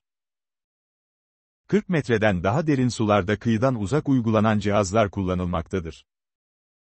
Bu tür sistemlerde uzun elektrik kablolarına gereksinim vardır. Geliştirilen çok çeşitli sistemlerden birkaçı aşağıda anlatılmaktadır. Kaldırılabilen şamandıra dönüştürücüleri, suyun dik salınımları, su üstündeki pistonlar ve sürme kolları yardımıyla gerçekleştirilmektedir. Fakat bu ekipmanlar fırtınaya karşı yeterli direnç gösterememektedir. Kaldırılabilen şamandıra tipi dönüştürücüde su yüzeyindeki şamandıraya bağlı uzun, dik bir pompa düzeneği mevcuttur. Dalga, düzeneği kaldırdığı anda, borudaki su ivmelenip yukarı çıkar. Dalga geri çekilirken içerideki suyun hareketinden doğan hidrolik basınca karşı boru aşağıya ivmelenirken kontrol vanası kapalıdır. Böylece dalga kuvveti, hidrolik basınç yardımıyla suyun yukarı doğru çıkmasına ve çıkarken türbinden elektrik üretilmesine yardımcı olur. Konu ile ilgili şekil kitabın 81 sayfasındadır. Sağ parantez, menteşe bağlantılı dönüştürücüler. Bir önceki dönüştürücüler küçük alanları tekil bir şekilde etkileri altına alırlar. Fakat büyük alanlarda bir arada enerji üretmek için bunlar gibi birçok cihaz gereklidir. Kıyıdan uzakta daha fazla alanı kapsayarak dalga enerjisinden faydalanmak için dönüştürücüler geliştirilmiş olup en önemlileri, Pelamis ve Oyster jeneratörleridir. Pelamis dalga enerjisi dönüştürücüsü, jeneratörü, alanında oldukça ilginç ve tanınmış bir sistemdir. Jeneratörün çalışma prensibi ise dalgaların oluşturduğu şekle uyum sağlayarak enerji üretmesidir. Büyük su yılanı olarak bilinen bu sistem 4 hareketli parçadan oluşur. Bu parçalar dalgaların hareketine göre, parçaların birbirine bağlandığı noktadan bükülüp açılarak hareket etmektedir. Hareketin sağlandığı noktalarda bulunan hidrolik jeneratörler tarafından da elektrik enerjisine dönüştürülmektedir. 4 veya daha fazla tüp biçiminde deniz yüzeyinde duran birbirine bağlı bir sistemden oluşmaktadır. Konuyla ilgili resim kitabın 82 sayfasındadır. Sağ parantez. Oyster dalga enerjisi dönüştürücüsü, oyster, kelime olarak istiridye anlamına gelmektedir. İstiridye denmesinin sebebi, çalışma mekanizmasının tıpkı bir istiridyenin açılıp kapanmasına benzemesidir. Oyster dalga jeneratörü, kıyıdan yarım kilometre uzaklıkta, 10 ila 15 metre arasında değişen derinlikte deniz tabanına yerleştirilen, bir yüzeyi tabana oturmuş diğer yüzeyi de taban yüzeyine bağlı dalganın yönüne göre açılıp kapanabilen bir sistemden oluşmaktadır. Oyster'ın hareketli kapağı dalganın gelişine göre açılıp kapanırken hareketli kapakla tabanda sabit olan kapak arasındaki hidrolik pistonlar dalganın gücünü kullanmaktadır. Elektrik karada üretildiğinden karada bulunan hidroelektrik türbini çalıştırmak için denizaltı boru hattı aracı ile hidrolik pistonlar, deniz suyunu yüksek basınçla karaya iterek hidroelektrik türbinleri ile elektrik enerjisi üretilmektedir. Makkabe dalga pompası, bu cihaz, birbirine menteşeli, düzenli bir şekilde sıralanmış ve birbirlerine bağlı hareket eden 3 adet dikdörtgen çelik, 4 metre genişliğinde, duba içermektedir. Ekstra bir kütle eklenerek merkez duba desteklenmektedir. Enerji ise merkez duba ile diğer dubalar arasına monte edilen hidrolik tulumba vasıtasıyla menteşe noktalarındaki hareketten sağlanmaktadır. Havuz sistemleri, en tipik örneği, Wave Dragon denilen temel olarak basit bir dönüştürücüdür. Deniz üzerinde büyük bir havzadan ve deniz seviyesinden birkaç metre yüksekte bulunan rezervuardan oluşan bir sistemdir. Dalgalar, eğik yüzeye çarptıktan sonra yükselir ve rezervuarda toplanır. Rampaya yerleştirilen uygun bir türbinden geçen su kütlesiyle elektrik enerjisi elde edilir. Konuyla ilgili şekil kitabın 84 sayfasındadır. Sağ parantez. Dünyada ve Türkiye'de dalga enerjisi. Dünyada dalga enerjisi. Dalga enerjisi üzerine çalışmalar 1970'lerde petrol kriziyle birlikte hız kazansa da birkaç başarısız denemeden sonra dalga enerjisi üzerine olan ilgi azalmıştır. Ancak teknolojinin ilerlemesiyle ilgi yeniden artmış ve birçok yeni teknoloji geliştirilmiştir. Dalga enerjisi üretim sistemleri üzerine 1000'in üzerinde patent mevcut olup birçok tesis aktif olarak çalışmaktadır. Türkiye'de dalga enerjisi. Dalga enerjisi, ilk yatırımından ve bakım giderlerinden başka gideri olmayan, birincil enerjiye bedel ödenmeyen, doğaya herhangi bir kirletici bırakmayan, ucuz, temiz, çevreci ve çok büyük bir enerji kaynağıdır. Enerji sektöründe temel amaç, artan nüfusun ve gelişen ekonominin enerji ihtiyaçlarının sürekli ve kesintisiz bir şekilde ve mümkün olan en düşük maliyetlerle, güvenli bir arz sistemi içinde karşılanabilmesidir. 2050 yılında dünya enerji tüketiminin %70'inin dalga enerjisi gibi yenilenebilir enerjilerden sağlanacağı şeklindeki görüşlerin olduğu günümüzde, Türkiye'deki dalga enerjisi potansiyelinin ve dalga elektriği maliyetinin irdelenmesi önem kazanmaktadır. Türkiye'nin yıllık dalga enerjisi doğal potansiyeli 150 milyar kW ve teknik potansiyeli ise 18 milyar kW olarak tahmin edilmektedir. Türkiye'nin 1998 yılı elektrik enerjisi brüt üretiminin yaklaşık 111 milyar kW olduğu düşünüldüğünde, elektrik enerjisi üretiminde dalga enerjisinin Türkiye'de de öncelikle başvurulması gereken kaynaklardan biri olduğu sonucuna ulaşılır. Karadeniz'in diğer denizlere göre daha dalgalı olduğu iddialarının aksine, güneybatı yönünde hakim olan Ege ve Akdeniz üzerindeki rüzgar potansiyeli 4 ila 17 kW/metrelik yıllık ortalama dalga gücünde bir yoğunlaşmaya neden olur. Dalga enerjisinden yararlanmak için en uygun yer İzmir-Antalya arası olup tam olarak belirtmek gerekirse Dalaman-Finike arasını kapsamaktadır.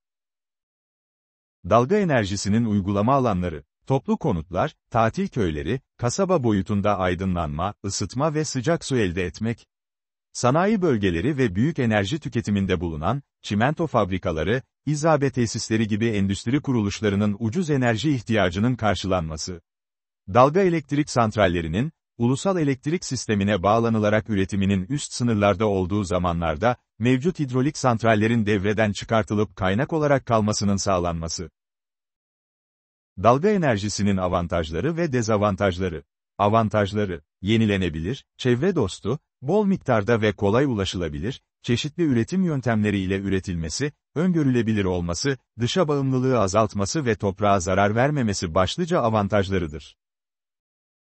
Dezavantajları: belirli bölgelerle sınırlı olması, deniz ekosistemi üzerinde etkili olması, dalga gücü, dalga hızı ve su yoğunluğuna bağlı olması, fırtınalı havalarda düşük performans göstermesi, gürültü ve görüntü kirliliğine neden olması dezavantajları arasındadır. Dalga kayıtları ve hesapları. Dalga ve rüzgar kayıtlarına bağlı olarak dalga yüksekliklerinin hesabında CRC yöntemi kullanılmaktadır. Bu model 1984 yılında CRC tarafından geliştirilmiş olup dalga tahmin denklemleri kullanılarak rüzgar hızı, fırtına yönü ve feç mesafesi gibi parametreler kullanılarak dalga yüksekliği hesaplanmaktadır. Dalga enerjisinin maliyet analizi. Dalga enerjisinin maliyet analizi kullanılan sistemlerin etkinliği, yatırım maliyetleri, elde edilebilirlik ve işletme masrafları ile ilgilidir. Yatırım maliyeti yenilenebilir enerji kaynakları arasında en düşük değeri gelgit, rüzgar ve dalga enerjileri oluşturmaktadır. Yenilenebilir enerji kaynaklarından elektrik üretim maliyeti ve işletme akım giderleri açısından değerlendirildiğinde dalga ve gelgit için elektrik üretim maliyeti düşük olmasına rağmen işletme ve bakım maliyeti biyokütle ve güneş kaynaklı enerjilerden daha yüksek olmaktadır. Yenilenebilir enerji kaynakları dersi 5. ünite özeti. Güneş enerjisi. Giriş. 20. yüzyılın ikinci yarısından itibaren dünya nüfusunun hızlı artış göstermesi ve teknolojik gelişmelere bağlı olarak da günlük yaşantıda bazı alışkanlıklarımızın değişmesi enerji ihtiyacının artmasına neden olmaktadır. Artan bu enerji ihtiyacının karşılanmasına yönelik çabalar, fosil yakıtların sınırlı rezervleri dolayısıyla hızla tükeniyor olmaları, yurt dışından ithal edilmeleri nedeniyle fiyatlarının yüksek olması ve dalgalanma göstermesi, telafisi mümkün olmayan çevresel sorunlar yaratması, sosyal ve ekonomik faktörler nedeniyle her geçen gün insanoğlunu yenilenebilir enerji kaynaklarına götürmektedir. Yenilenebilir enerji kaynaklarının en önemli özelliği, doğada sürekli var ve tekrarlanabilir olmalarıdır. Bu kaynaklara örnek olarak güneş, rüzgar, jeotermal, biyoenerji, dalga, gelgit, hidrolik ve hidrojen gösterilmektedir. Yenilenebilir enerji kaynakları ve ilgili teknolojilerinin çevre dostu ve nispeten ucuz olması bu tür enerjiye ilgiyi daha da arttırmıştır. Bu ilginin artmasında Kyoto Protokolü gibi uluslararası çevre sözleşmelerinin de etkisi olduğunu belirtmek yerinde olur. Yenilenebilir enerji kaynakları ile ilgili bazı teknolojik sorunların çözülmesi ve buna bağlı olarak maliyetlerin daha da aşağı çekilmesi durumunda dünyada ve yurdumuzda 21. Yüzyılda en önemli enerji kaynaklarının yenilenebilir enerji kaynakları olacağı görüşü gün geçtikçe kabul görmektedir. Günümüzde yenilenebilir enerji kaynağı olan güneş enerjisinden, ısıtmadan soğutmaya, buhar üretiminden, tarım ürünlerini kurutmaya ve elektrik üretimi gibi çok farklı alanlarda faydalanılmaktadır.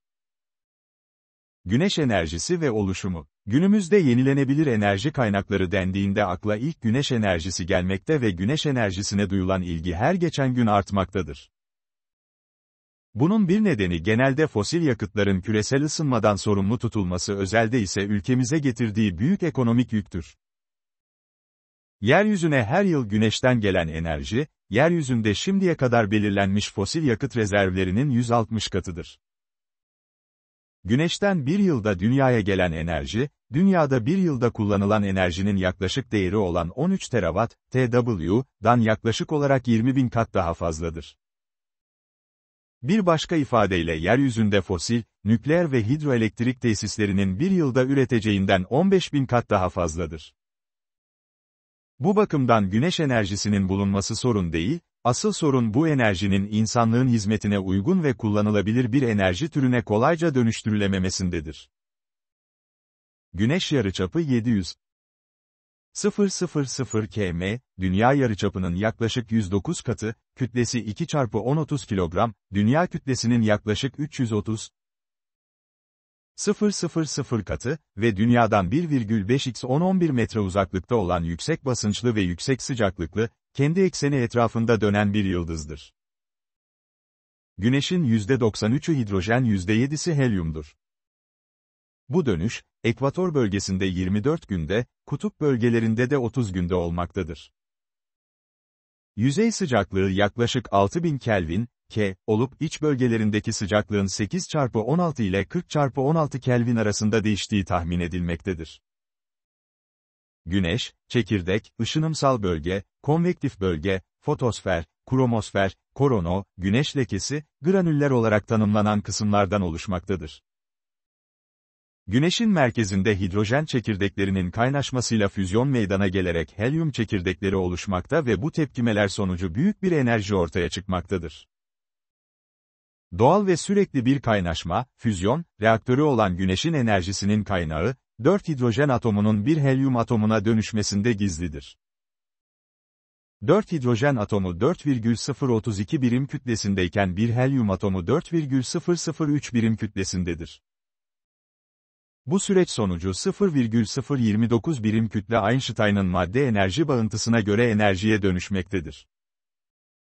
Buna göre Güneş'te her saniyede 564 milyon ton hidrojen, 560 milyon ton helyuma dönüşmekte ve kaybolan 4 milyon ton kütle karşılığı 3,86 x 1026 Joule, J, enerji açığa çıkmakta ve bu enerji ışınım şeklinde uzaya yayılmaktadır. Toplam enerji rezervi 1785 çarpı 1047 J olan bu yıldız daha milyonlarca yıl ışımasını sürdüreceğinden dünya için sonsuz bir enerji kaynağı durumundadır. Güneş enerjisi, uzaya ve gezegenlere elektromanyetik ışınım, radyasyon biçiminde yayılır. Kaynaşma reaksiyonları sonucu Güneş merkezinde oluşan sıcaklığın yaklaşık 20 çarpı 16 K mertebesinde olduğu tahmin edilmektedir. Bu sıcaklıkta kaynaşma reaksiyonları sürekli oluşur. Güneş merkezinden çıkan yoğun ışıma yüzeye yakın bölgedeki hidrojen iyonları tabakası tarafından soğurulur. İyon tabakasında soğurulan bu ısı fotosfer tabakasına yayılır. Fotosfer tabakası da 6000 K civarındaki sıcaklıkta sürekli olarak uzaya elektromanyetik ışınım yayar. Yeryüzüne ulaşan güneş ışınımının toplam gücü 1,7 x 1014 kW olup ışınımın %43'ü görünür bölgede, %52'si ise infrared bölgesindedir. Isıtılan her cisim etrafına ışıma yapar. Güneşte sıcak bir cisim gibi ışınım yaymaktadır. Yalnız Güneş'in yaymış olduğu ışınım siyah cismin yaymış olduğu ışınıma benzemektedir. Siyah cismin yaydığı ışınım, cismin yapıldığı maddeye bağlı değildir. Sadece cismin sıcaklığına bağlıdır.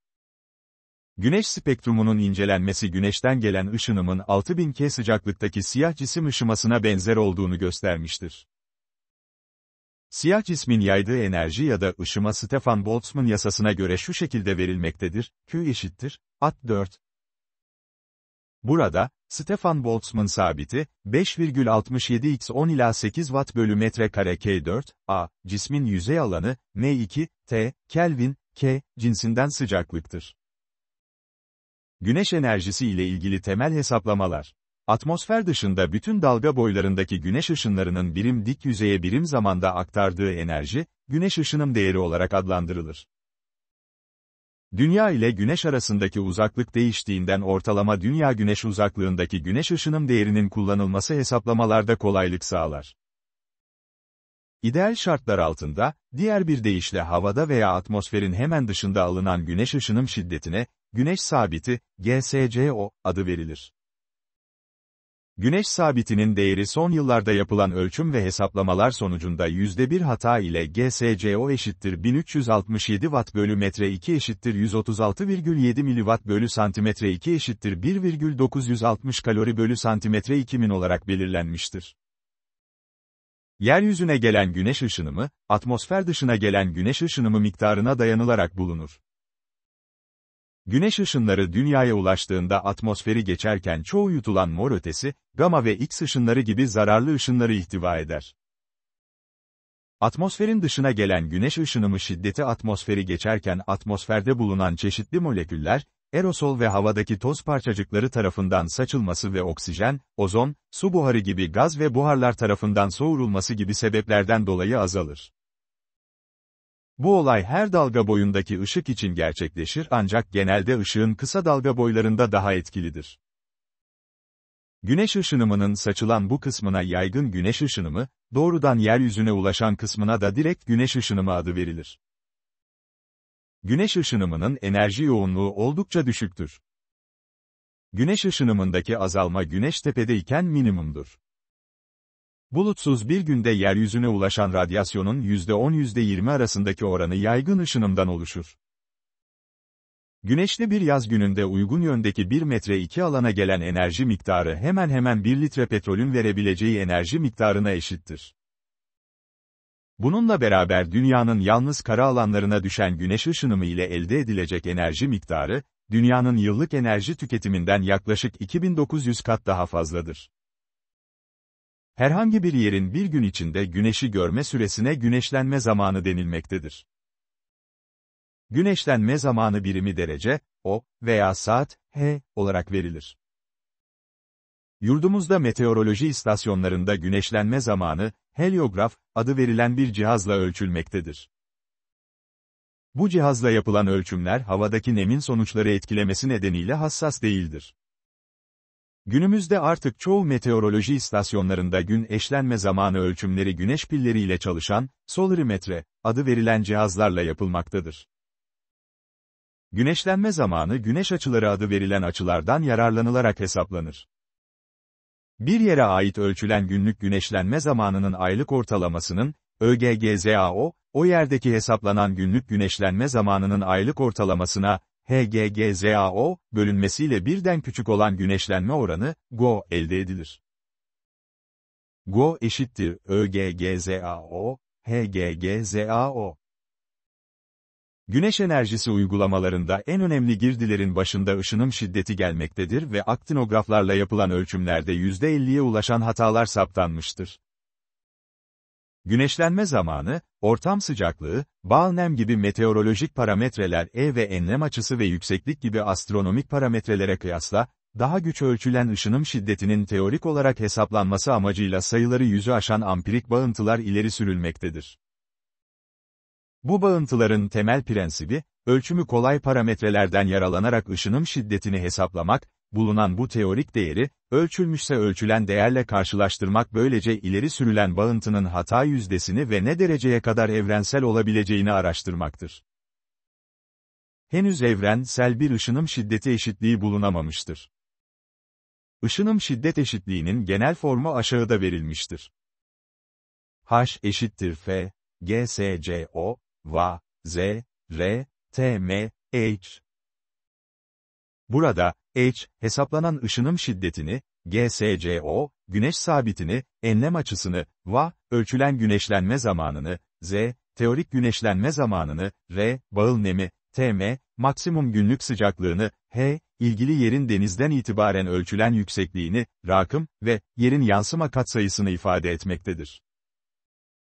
Yatay düzleme gelen toplam güneş ışınımının ölçülmediği bölgelerde, ölçüm yapılan bölgelerin verileri yardımıyla türetilen eşitliklerden yararlanılır. Toplam güneş ışınım bağıntılarında güneşlenme süresi, bağıl nem, atmosfer basıncı, sıcaklık ve bulutluluk oranı gibi meteorolojik verilerin biri veya birkaçı kullanılır. Belirli bir bölgede, yatay yüzeye gelen aylık ortalama günlük güneş ışınımının havanın açık olduğu, bulutsuz, bir günde yatay yüzeye gelen aylık ortalama atmosfer dışı güneş ışınımına oranı için yaygın olarak kullanılan eşitlik izafi güneşlenme süresine bağlı olarak şu şekilde verilmektedir. Ho eşittir A artı B, N. Güneş enerjisi teknolojileri. Güneş enerjisinden yararlanma teknolojileri fotovoltaik güneş teknolojileri ve ısıl güneş teknolojileri olmak üzere genel olarak iki başlık altında toplanabilir. Fotovoltaik hücreler, fotovoltaik, PV, hücreler, yüzeylerine gelen güneş ışığını doğrudan elektrik enerjisine dönüştüren yarı iletken teknolojisiyle üretilmiş bir elektrik enerjisi üretim aracıdır.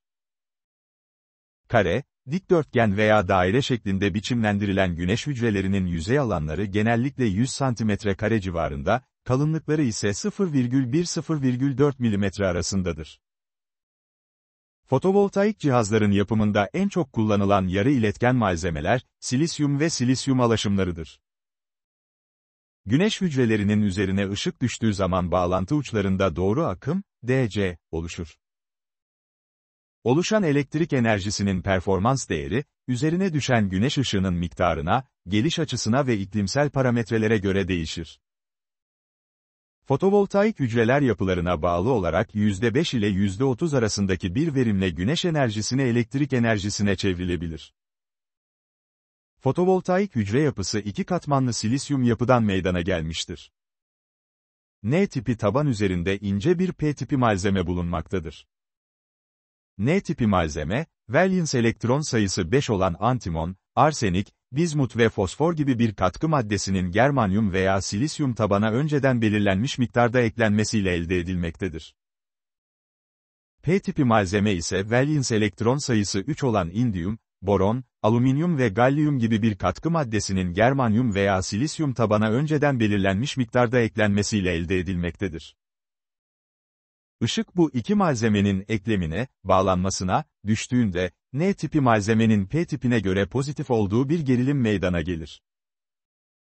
Çıkış gerilimi, elemanın üzerine düşen ışık şiddetine bağlıdır ve maksimum 0,6 V değerini alabilir. Çıkışa bir yük bağlandığında, bir akım akacaktır. Bu akımın şiddeti, eleman üzerine ve eleman yüzey alanına düşen ışık şiddetine bağlıdır. Güç çıkışını artırmak amacıyla çok sayıda güneş hücresi birbirine paralel ya da seri bağlanarak bir yüzey üzerine monte edilir.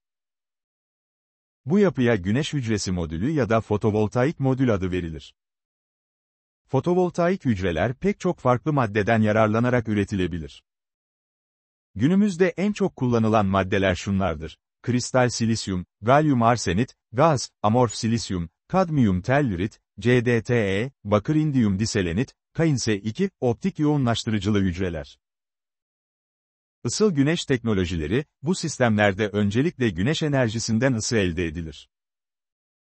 Bu ısı doğrudan kullanılabileceği gibi elektrik üretiminde de kullanılabilir. Isıl teknolojiler, sıcak su ısıtıcıları ve havuz ısıtma teknolojileri gibi düşük sıcaklık uygulamaları, güneş ışığının herhangi bir şekilde odaklanarak yoğunlaştırılması işleminin yer aldığı orta ve yüksek sıcaklık uygulamaları ve ısıtma ve havalandırmaya yönelik pasif güneş sistemi uygulamaları olmak üzere 3 grupta ele alınabilirler. Toplayıcıların çalışma ilkesi kısaca güneş enerjisini seçici özelliğe sahip bir yüzey yardımıyla soğurarak kullanılabilir enerjiye çeviren su veya hava ısıtma amaçlı sistemlerdir. Toplayıcılar güneşe bakan yüzün şekline göre düzlem toplayıcı, parabolik toplayıcı ve silindirik parabolik toplayıcı olmak üzere 3 grupta incelenir. Düzlemsel toplayıcıda yüzey tek veya çift cam örtü olabilirken yoğunlaştırma katsayısı arttıkça, bu yüzey silindirik veya küresel saydam borulara dönüşmekte verimin artması için de taşınım ve ısıl ışımanın en aza indirilmesine yönelik önlemler artmaktadır. Bir toplayıcı yüzeyine gelen güneş enerjisi miktarını coğrafik konum, toplayıcının konumu, toplayıcının yöneltilmesi, toplayıcının tipi, gün zamanı, atmosfer koşulları etkiler. Güneş enerjisinin kullanım alanları. Güneş enerjisi ile çalışan ilk makine 1878'de Fransa'da bir sergide gösteri amaçlı denenen bir baskı makinesidir. Güneş ışınları bir su kazanına odaklanarak su buharı elde edilmiş, su buharı da buhar türbinini harekete geçirmiş, buhar türbini yardımıyla da matbaa makinesi çalıştırılmıştır. Güneş makinesi adı verilen bu ilk ısı makineleri özellikle tarımda ve su pompalama işlemlerinde aktif olarak kullanılmıştır. Günümüzde, diğer güneş uygulamalarında kullanılan düzenekler aşağıdaki gibidir. Noktasal yoğunlaştırıcılı güneş toplayıcıları, güneş kuleleri, büyük bir alana yerleştirilmiş, heliostat, gün dönüştürücü, adı verilen yüzlerce yansıtıcı, güneşten gelen ışınları, heliostat tesisinin merkezindeki kulenin tepesine odaklar. Bu odaklama bölgesinde, alıcı, güneş ışınları yoğunlaştırılarak elde edilen yüksek ısı enerjisi elektrik enerjisine çevrilir, BK. Şekil 5. 14. Bu tür güneş güç kulesi sisteminde, 290 santigrat derecede sıvı haldeki tuz eriği, düşük sıcaklık depolama tankından alıcıya doğru pompalanır. Burada sıcaklığı 565 santigrat dereceye kadar çıkarılarak yüksek sıcaklık depolama tankına gönderilir. Tesisten güç çekileceği zaman sıcak tuz, klasik bir Rankine çevrim türbini, jeneratör, sistemi için aşırı kızdırılmış buhar üreten bir buhar üretme sistemine pompalanır. Buhar jeneratöründeki tuz, soğuk tanka geri dönerek depolanır ve sonunda da alıcıda yeniden kızdırılır.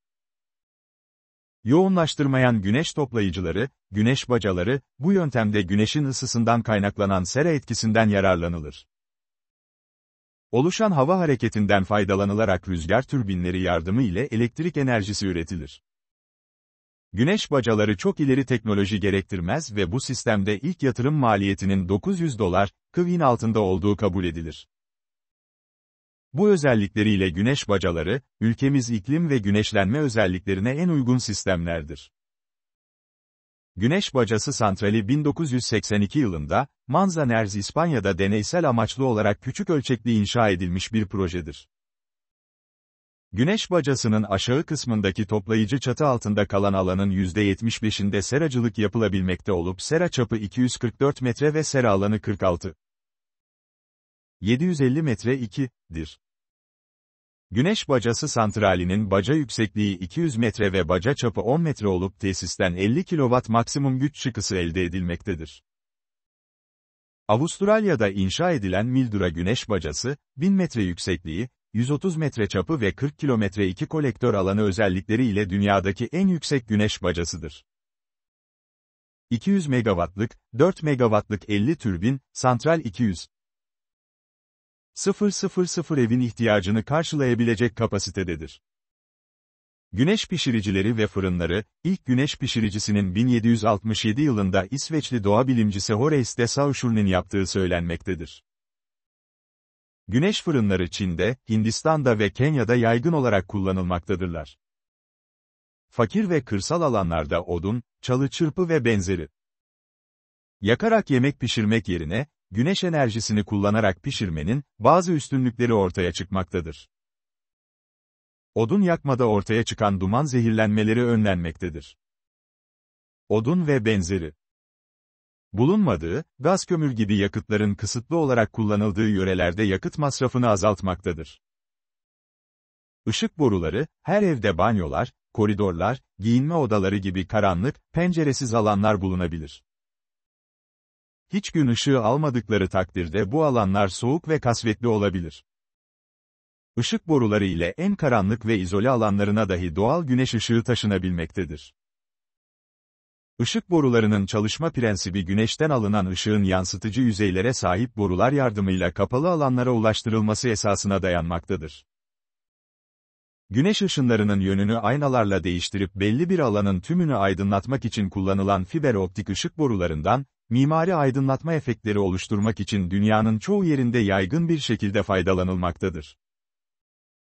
Güneş ile su damıtma sistemleri, küresel su çevriminde güneş, su kaynaklarını ve yüzey sularını buharlaştırır, hayvan ve bitkilerde solunuma sebep olur. Atmosferdeki nem arttıkça buhar bulutlarda yoğunlaşır ve uygun soğutma koşulları ile dünyaya yağmur olarak geri döner. Güneş enerjili havuzlarla damıtma işlemi doğal olarak gerçekleşmektedir. Geliştirilen güneş enerjisi ile damıtma sistemleri de bu prensibe, bu çevrime göre çalışır. Damıtma havuzuna alınan tuzlu su, güneş enerjisiyle buharlaştırılır. Buharlaşan su, daha soğuk saydam örtüde yoğunlaşır. Yoğunlaşan su toplanarak içilebilir ve kullanılabilir su elde edilir. Yukarıda verilen güneş enerjisinden faydalanma yöntemlerine ek olarak soğutma, ev ve sanayi amaçlı, ısıl kimyasal işlemler, kurutma, tarım ürünleri, balık gibi, su pompalama, hidrojen gazı elde etme ve güneş seraları da diğer güneş enerjisi kullanım alanları olarak verilebilir. Yenilenebilir Enerji Kaynakları dersi 6. ünite özeti. Jeotermal enerji. Doğal bir kaynak olarak jeotermal enerji.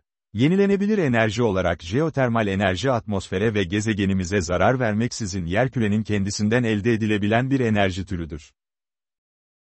Jeotermal kelimesi, jeo, yer ve termal, ısı, kelimelerinin birleştirilmesiyle dilimize yer ısısı olarak geçmiştir. Jeotermal, yer kabuğunun çeşitli derinliklerinde bulunan, içeriğinde erimiş mineral, çeşitli tuzlar ve gaz bulunabilen basınç altındaki sıcak su ve buhardır. Jeotermal enerji, ısının oluşturduğu bir enerji türü olup yer kabuğunun derinliklerinde henüz soğumamış bir magma kütlesinden ortaya çıkar. Tarih öncesi ve ilk uygarlıklar döneminde jeotermal kaynakların kullanımı ile ilgili kısıtlı bilgi bulunmaktaydı. Bu yüzden jeotermal enerji o dönemlerde hamam suyunu ısıtma gibi basit kullanım alanlarıyla kendisine yer bulmuştur. Bilgi eksiklikleri ve teknik kısıtlamalar 16. Yüzyıla kadar devam etmiştir. Sanayi devrimi ile birlikte 16. Yüzyıldan sonra insanoğlu, yeryüzünün derinliklerine indikçe sıcaklığın arttığını tespit etmiştir. 6371 kilometre yarıçapında olan yerküremizin, kabuk bölgesinden derinlere doğru gidildikçe her 100 metrede yerkürenin sıcaklığı ortalama olarak 2,5-3,0 okolik jeotermal gradyan ile artmaktadır. Sıcaklığın derinlikle arttığı bölgeler jeotermal enerji açısından potansiyelin yüksek olduğu bölgelerdir. Tüm bu sıcak bölgeler aktif tektonik bölgeler olarak adlandırılıp jeotermal enerji potansiyelleri açısından plaka tektoniği ile doğrudan bağıntılıdır. Aktif tektonik bölgelerde jeotermal gradyan ortalama gradyanın birkaç katına çıkabilmektedir, 10+OC, 100 metre. Jeotermal enerji ayrıca her kayada az miktarda bulunan potasyum, uranyum, toryum gibi radyoaktif elementlerin bozunması ile oluşur. Bozunma sonucu radyojenik ısı açığa çıkmaktadır. Yerkürenin sahip olduğu ısının büyük oranda radyojenik ısı ile ilişkili olduğu 20. Yüzyılda yapılan araştırmalarla bulunmuştur. Her yıl ısı enerjisinin 100,000 TW. S'ten fazlası yerkürenin iç kısmından dış yüzeyine doğru iletilmektedir. Ortalama yüzey sıcaklığı 15 OC alınarak hesaplama yapıldığında kabuğun sahip olduğu ısı enerjisi 5,4x1024 megajül olarak bulunabilir. Hesaplanan ısı enerjisinin değeri çok yüksek olsa da, günümüzde alt katmanlardan ısı enerjisi taşıyan bir akışkanın, su buharı, yüzeye taşıyabildiği enerji kadarını kullanabilmekteyiz. Sondajlar kullanılarak günümüz teknolojisinde ısı uygulamaları için istenilen sıcaklığa ulaşmak mümkündür. Jeotermal sistemler, akışkan içeriğine bağlı olarak iki gruba ayrılır. Jeotermal sistemleri oluşturan parametreler, ısı kaynağı, ısıyı taşıyan akışkan, örtü kaya, geçirimsiz kayaç ve rezervuardır. A. Hidrotermal kaynaklar, gözenekli veya çatlaklı yapıda olup ısı enerjisini yüzeye taşıyan akışkana sahip olan kaynaklardır. Isı kaynağı, yüksek sıcaklıklı, büyüktür 600 OC, magmatik sokulumlar olabileceği gibi düşük sıcaklıklı sistemlerde derinlik ile artan normal sıcaklıkta olabilmektedir. Örtü kaya, yüzeye doğru yükselmeye başlayan sıcak akışkanın rezervuarda depolanmasını sağlayan yeraltı katmanıdır. Rezervuarın üzerinde bulunur ve geçirgenliği yoktur. Isıyı taşıyan jeotermal akışkan çoğu zaman meteorik, yağmur veya kar, sudur ve sıcaklık ve basınca bağlı olarak fazı, sıcak su, kuru buhar veya sıcak su buhar, değişkenlik gösterir. Bu akışkan genellikle kayaçlarla etkileşime girip kayaçların içerisindeki mineralleri bünyesine almasından dolayı kimyasal maddeler ile birlikte bazı gazları, CO2 gibi, içerir. Rezervuar, hazne, ısıyı taşıyan akışkanın ilerleyebileceği geçirgen ve gözenekli kayaçlardır. Gözeneklilik, porozite, kayacın boşluklarının toplam hacmine oranı şeklinde tanımlanırken, geçirgenlik, permabilite, kayacın akışkanları geçirme yeteneğine denir. Geçirgen ve gözenekli olmayan bir katman rezervuar olamaz. B. Kızgın kuru kaya olarak adlandırılan yapıda ısı enerjisi mevcuttur, fakat su dolaşımına izin verecek gözenekli ve geçirgen bir yapı yoktur. Bu da var olan ısıyı yüzeye ulaştıracak bir akışkan olmadığı anlamına gelmektedir. Dolayısıyla yapay olarak akışkanın sağlanması gerekmektedir. İlk kızgın kuru kaya deneyi Amerika'da New Mexico eyaletinde küçük bir jeotermal rezervuar oluşturularak gerçekleştirilmiştir. Deneyde önceden açılan sondaj kuyusu ile yer altına basılan soğuk suyun ısıtılarak başka bir kuyudan yüzeye iletilmesi hedeflenmiştir. Kitabın 133. sayfasındaki şekil 6. 4'te termal enerji elde etmek amacıyla kızgın kuru kaya içerisine iki kuyu açılmıştır ve hidrolik kırılma ile geçirgen bir alan yaratılmıştır.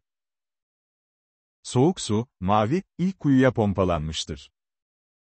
Geçirgen alan boyunca akarak ısınan sıcak su, kırmızı, ikinci kuyu aracılığıyla yüzeye taşınmaktadır. Kapalı sistemde yeraltına basılan su çevrim oluşturmuştur. Burada ısı değiştirici kullanılarak kızgın kuru kayanın farklı uygulamalarda kullanılması örneklendirilmiştir. Suyun faz diyagramı ve buhar çizelgesi. Başlangıç sıcaklık ve basınç değerlerinin akışkan faz diyagramında kullanarak bir jeotermal sistemi sınıflandırmak mümkündür. Kitabın 133. sayfasındaki şekil 6. 5'te saf suyun faz diyagramı verilmiştir. Bu diyagram aynı zamanda basınç sıcaklık, PT, diyagramı olarak da adlandırılmaktadır. Şekilde görüldüğü üzere süblimleşme eğrisi katı ve buhar bölgelerini, buharlaşma eğrisi sıvı ve buhar bölgelerini, erime eğrisi ise sıvı ve katı bölgeleri birbirinden ayırır. Bu üç nokta, üç fazın bir arada dengede olduğu üçlü noktada buluşur. Saf suyun özelliklerini, buhar tabloları, adı verilen çizelgelerden elde etmek mümkündür. Kitabın 134. sayfasındaki çizelge 6. Birde verilen buhar tablosunda 0,1-100 oC sıcaklık aralığındaki değerler gösterilmiştir. Çizelgede verilen sıcaklıklarda PDO, kPa, saf suyun buhar basıncını, F ve G sırasıyla doymuş sıvı ve doymuş buhar fazın özgül hacimlerini, HF ve HG sırasıyla sıvı ve buhar fazın entalpilerini, HFG ise buhar ile sıvı faz arasındaki entalpi farkını ifade etmektedir. Saf suyun buhar tablosunda 105 oC ile 373,95 oC, kritik sıcaklık, arasında bulunan değerler, bölümün sonunda yer alan 151. sayfadaki çizelge 6. 8'de verilmektedir. Jeotermal enerjinin ısı salınımı, diğer kaynaklarla karşılaştırıldığında düşük seviyede bulunmaktadır. Bu özellik de jeotermal enerjinin sürdürülebilir enerji olarak kabul edilmesini sağlamıştır. Gerçekten de jeotermal enerji ucuz maliyet, güvenli ve ekolojik olma ve düşük ısı salınımı gibi özelliklerinden dolayı dünya için geleceğin arzu edilen bir sürdürülebilirlik kaynağıdır. Yapılan araştırmalarda, dünyanın tükettiği enerji dikkate alındığında fosil yakıtların ömürlerinin azalması, araştırmacıları yenilenebilir kaynak arayışına yöneltmiştir. Bununla birlikte yerkürenin içerdiği ısı enerjisinin büyüklüğü göz önüne alındığında, jeotermal sistemler yenilenebilir özelliklere sahiptir. Jeotermal enerjinin daha verimli kullanılması amacıyla doğal veya bilimsel yöntemler ve uygun araçlar kullanılarak kuyular açılmıştır. Fakat bu kuyuların açılması, doğal çıkış debisinden daha yüksek değerlerde akışkanın yüzeye çıkmasıyla sonuçlanmıştır. Bu durum akışkan dengesinin bozulmasına yol açmıştır. Ortaya çıkan sorunun çözülmesinde alınabilecek en etkili önlemlerden biri de akışkanın tamamının ya da belirli bir kısmının kontrollü olarak rezervuarlara geri basılmasıdır. Rezervuarlara geri basılan akışkan, rezervuarın doğal beslemesine katkı sağlayacaktır. Kontrollü yapılmayan işlemlerde, basılan soğuk akışkan kısa devre yapabilir ve akışkanın debisi çok yüksek olacağından, belirli bölgelerin istenilenden daha fazla soğutulması ile sonuçlanabilir.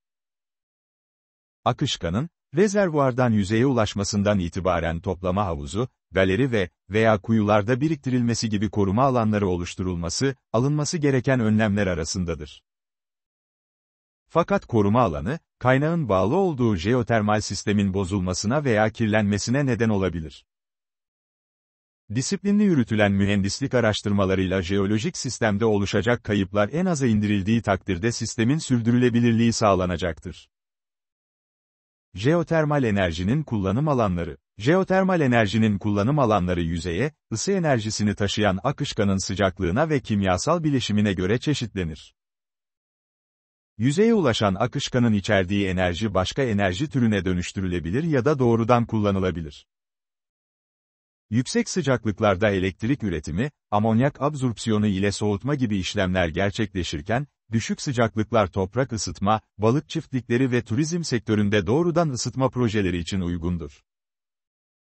Akışkanın sıcaklığına bağlı olarak jeotermal enerjinin kullanım alanları oldukça geniştir.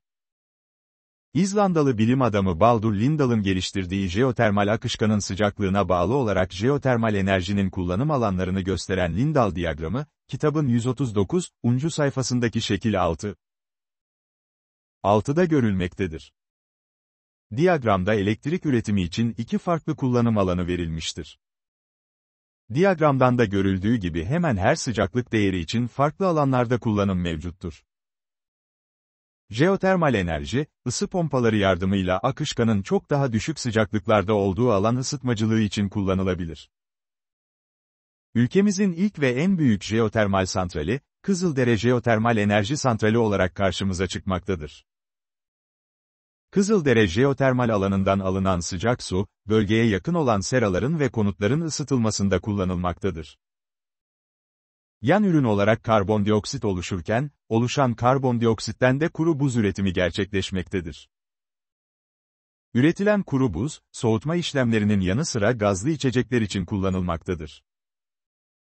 Yüksek akışkan sıcaklığına, büyüktür 150 oC, sahip jeotermal kaynaklar elektrik üretiminde önemli rol oynar. Elektrik üretimi jeotermal kaynağın özelliğine bağlı olarak 3 farklı santralde gerçekleşir. A. Kuru buhar santralleri, jeotermal elektrik santrallerinin ilk örneğidir. Diğer santraller ile karşılaştırıldığında daha basit ve ucuzdur. Doğrudan buhar çevrimi olarak da adlandırılır. Bu tip santraller kondenserli ve kondensersiz olmak üzere ikiye ayrılır. Kondensersiz kuru buhar santrallerinin çevresel olarak dezavantajları vardır. Çalışma prensibi olarak, kondenserli kuru buhar santrallerinde kuyularda üretilen buhar, boru vasıtasıyla türbin ünitesine gönderilir. Boru hattı yakınındaki siklon ayrıştırıcı ile buhar içerisinde bulunan katı partiküller uzaklaştırılır. Kuru buharın türbine girişiyle türbinde bir çevrim meydana gelir ve jeneratör aracılığıyla elektrik üretimi gerçekleşir. Türbinden ayrılan su buharı kondenser gönderilir. Yoğuşturulan buharın büyük bir kısmı sıvı faza dönüşür. Sıvı faz, hidrotermal sistemin kullanım ömrünü uzatma amacıyla yer altına geri basılır. Bu santrallerde hiçbir ayırma işlemine ihtiyaç yoktur, çünkü kuyularda sadece buhar üretilir. Kaliforniya'daki Geyser ve İtalya'daki Lardrillo jeotermal sahası kuru buhar santralleri arasındadır. B. Flash buhar santralleri, günümüzde oldukça yaygındır. Bu tip santrallerde elektrik üretimi gerçekleşmesi için jeotermal akışkanın sıvı ya da sıvı buhar karışımı olması gerekir. Flash buhar santralleri, tek flaşlı ve çift flaşlı olmak üzere ikiye ayrılır. Santral seçimi kaynak karakteristiği, güç santralinin kapasitesi, ekonomik ve termodinamik optimizasyon analizleri, ekipman kullanımı göz önüne alınarak yapılır. Yüksek sıcaklık, büyüktür 190 oC ve basınca sahip akışkan, düşük basınçlı ayırıcılarda su ve buhara ayrılır. Ayrılan buhar türbine gelerek çevrim oluşturur. Burada termal enerji mekanik enerjiye dönüştürülür. Buhar türbinine bağlı jeneratör, mekanik enerjiyi elektrik enerjisine dönüştürür. Ayırıcıdan ve yoğuşturucudan çıkan atık su, hidrotermal sistemin kullanım ömrünü uzatma amacıyla yer altına geri basılır. Dünyada Yeni Zelanda'da bulunan Veraki sahası, ülkemizde ise Kızıldere Jeotermal Enerji sahası bu yöntemle elektriğin üretildiği ilk santrallerdir. C. İkili çevrim santralleri, 85 oC ile 200 oC arasında sıcaklığa sahip olan akışkanlardan elektrik üretmek amacıyla kurulmuştur. Bu santrallerde, yer altından elde edilen akışkan, su gibi, ısı enerjisini ikincil akışkana, örneğin izobütan, N-pentan gibi, aktarır ve sıfır emisyona sahip kapalı sistemde elektrik üretimi gerçekleşir. Suyun buharlaşma sıcaklığından daha düşük sıcaklık ve basınca sahip olan ikincil akışkan ısı değiştiricisinde buharlaştırılır. Aktarılan ısı ile buharlaşan ikincil akışkan, flash buhar santrallerinde olduğu gibi çevrim oluşturarak türbini döndürür. Daha sonra yoğuşturucuda sıvı faza dönüştürülür. Açığa çıkan fazla ısı, soğutma kulesinden dışarı atılarak Rankine çevrimi tamamlanır. İkili çevrim santralleri sıfır emisyona sahip olduğu için en temiz enerji üretim yöntemi alternatiflerinden biridir. Kaliforniya'daki Mammoth Jeotermal Enerji sahası ikincil akışkan olarak izobütanı kullanan santrallerden biridir. Türkiye'de ise Denizli Kızıldere Jeotermal Santrali ve Aydın Salavatlı Jeotermal Santrali ikili çevrim santrali ile elektrik üretimi yapan santrallere örnek verilebilir. Düşük sıcaklıklı hidrotermal sistemlerden elde edilen akışkanlar, jeotermal enerjinin doğrudan kullanılmasına olanak sağlar. Jeotermal enerji, doğrudan kullanıldığında ısıtmada kullanılır ve geleneksel ısıtma sistemlerinden daha ucuzdur. Sera ısıtmacılığı, konut ısıtmacılığı ve ısı pompaları başlıca uygulama alanlarıdır. Dünyada ve Türkiye'de jeotermal enerjinin yeri. Önceki konu başlıklarında belirtildiği gibi jeotermal enerji temel olarak elektrik üretimi ve doğrudan ısı uygulamalarında sıklıkla kullanılmaktadır. İlk olarak dünyadaki uygulamalara ve devamında Türkiye'nin jeotermal potansiyelinden ve uygulamalarından bahsedelim. Dünyada jeotermal enerji, elektrik üretimi, jeotermal kaynakların elektriksel güç üretiminde kullanılması oldukça yaygındır. Dünyada 2015 yılı itibariyle toplam 80 ülkede jeotermal akışkan kullanılarak elektrik üretimi gerçekleşmektedir. Son 5 yıl içerisinde Türkiye, MW kapasitesini yüzde olarak en çok arttıran ülkeler arasındadır. Doğrudan kullanım, jeotermal enerji pek çok uygulamada doğrudan kullanılır. 2015 yılı itibariyle toplam kullanım yüzdesi içerisinde farklı uygulamaların kullanım yüzdeleri, kitabımızın 147, NCİ sayfasında şekil 6. 18'de verilmektedir. Görülmekte olduğu gibi ilk 3 uygulama jeotermal ısı pompaları, balneoloji, banyo, yüzme havuzları ve sağlık uygulamaları ve konut ısıtmasıdır. Bu 3 uygulama alanı toplam grafiğin %85'inden fazlasını oluşturmaktadır. Yine aynı sayfada şekil 6. 19'da ise farklı uygulamaların doğrudan kullanımlarının 1995 ila 2015 yılları arasında değişimi verilmektedir. Isı pompaları, 1995 yılında 15.000 terajoule, TJ, yıl kullanım kapasitesine sahipken, 15 yıl sonra 325.000 terajül, yıl kullanım ile doğrudan uygulama alanlarının önüne geçmiştir. Türkiye'de jeotermal enerji, Türkiye, jeotermal enerji açısından dünyada önemli bir yere sahiptir. Türkiye'nin jeolojik koşulları, jeotermal kaynakların oluşumu için uygundur. Kitabımızın 148. sayfasında şekil 6. 20'de Türkiye'nin jeotermal kaynakları ve uygulama haritası gösterilmektedir. Haritadan görüleceği gibi, jeotermal akışkan ile fay hatları arasında ilişki bulunmaktadır. En önemli jeotermal alanlarımız Batı Anadolu'da yer almaktadır. Türkiye'de sıcak su kaynakları arasında yer alan Büyük Menderes Grabeni Kızıldere, Salavatlı, Sultanhisar, Germencik gibi yüksek sıcaklıklı jeotermal sahaları bünyesinde barındırmaktadır. Elektrik üretimi, ülkemiz elektrik üretimi için uygun jeotermal sahalara sahiptir. Ülkemizde elektrik enerjisi kurulu gücü toplam 72.155 megawattır. Denizli Kızıldere Jeotermal Santrali, jeotermalden elektrik üretiminin gerçekleştirildiği ilk sahadır. 1984 yılında 24 mil gücündeki santralden elektrik üretilmeye başlanmıştır. Kızıldere jeotermal sahasının üretim kapasitesi arttırılması çalışmaları yoğun bir şekilde devam etmektedir. Salavatlı jeotermal sahası, Doğru bir tesisi, 2006 yılında 7,95 mil kurulu gücü ile Kızıldere'den sonra elektrik üretimine başlayan ikinci santraldir. Salavatlı santrali ikili çevrim yöntemiyle elektrik enerjisi üreten ilk santraldir. 2009 yılında ise Aydın Germencik jeotermal sahası 47,4 mil lider kurulu gücü elektrik üretimine başlamıştır. Doğrudan kullanım, ülkemizde jeotermal enerji sera ısıtması, konut ısıtması ve banyo ve havuz ısıtması alanlarında doğrudan kullanılmaktadır. Jeotermal enerjinin, 18 yerleşim biriminde konut, 86.443 konut eşdeğeri, 787.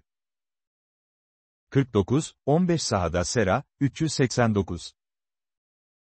48 mült ve 350 sahada banyo ve havuz ısıtması amacıyla kullanımı devam etmektedir. Yenilenebilir Enerji Kaynakları dersi 7. ünite özeti. Hidrojen enerjisi. Giriş. Enerji, insanoğlunun yaşamını sürdürebilmesi için gereksinim duyduğu en önemli olgudur. Bu ihtiyaç günümüze kadar farklı kaynaklar kullanılarak karşılanmıştır. Son yüzyılı dikkate aldığımızda kömür, petrol ve doğal gaz gibi karbonca zengin fosil yakıtlar enerji ihtiyacını karşılamada temel kaynak rolünü üstlenmişlerdir. Fosil yakıtların sınırlı kaynakları olması yanında çevreye verdikleri salımların telafisi güç zararları nedeniyle alternatif enerji kaynaklarına yönlenmenin gerekliliği gün geçtikçe artmaktadır. Fosil yakıtlar ve çevreye olan olumsuz etkileri.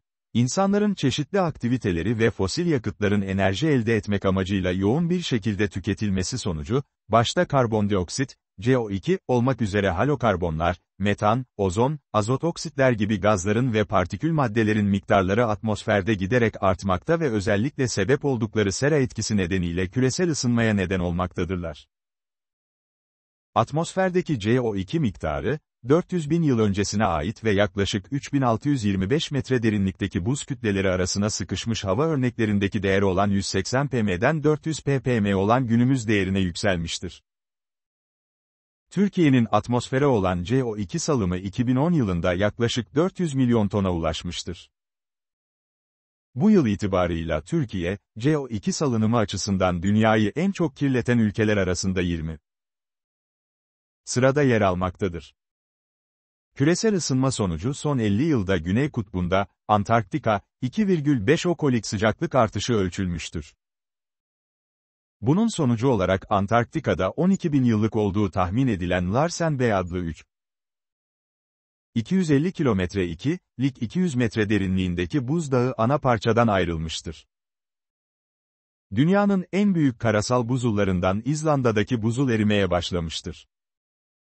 Kömür, petrol ve doğal gaz gibi fosil yakıtların enerji elde etmek amacıyla yakılarak kullanılması sonucunda oluşan atık gazla atmosfere verilen kükürt dioksit, azot oksitler ve karbon gazları, yağmur damlaları ile birleşerek sırayla sülfürik asit, nitrik asit ve karbonik asit içeren asit yağmurlarını oluşturur. Bu asit yağmurlarının tarım alanlarına, binalara, demiryollarına, köprülere, tarihsel kalıntılara, insanlara ve tüm canlılara zarar verdiği bilinmektedir. Fosil yakıtların dünyamıza vermekte olduğu zararı öncelikle durdurabilmek ve çok uzun zaman diliminde telafi edebilmek amacı ile en kısa sürede fosil yakıt kullanımı bırakılarak alternatif enerji kaynaklarının kullanımına geçilmelidir. Birleşmiş Milletler, BM, tahminine göre 2050 yılına kadar dünya nüfusuna 2,5 milyar insanın daha eklenmesi ile nüfusun 9 milyar olması beklenmektedir. Buna karşın günümüz dünyasının temel enerji kaynağı olan fosil yakıtların sınırlı rezervleri olduğu için, bu kaynakların artan nüfus, sanayileşme ve yeni enerji ihtiyaç portföyü ile birlikte gelecek enerji talebine cevap veremeyeceği bir noktaya doğru gidilmektedir.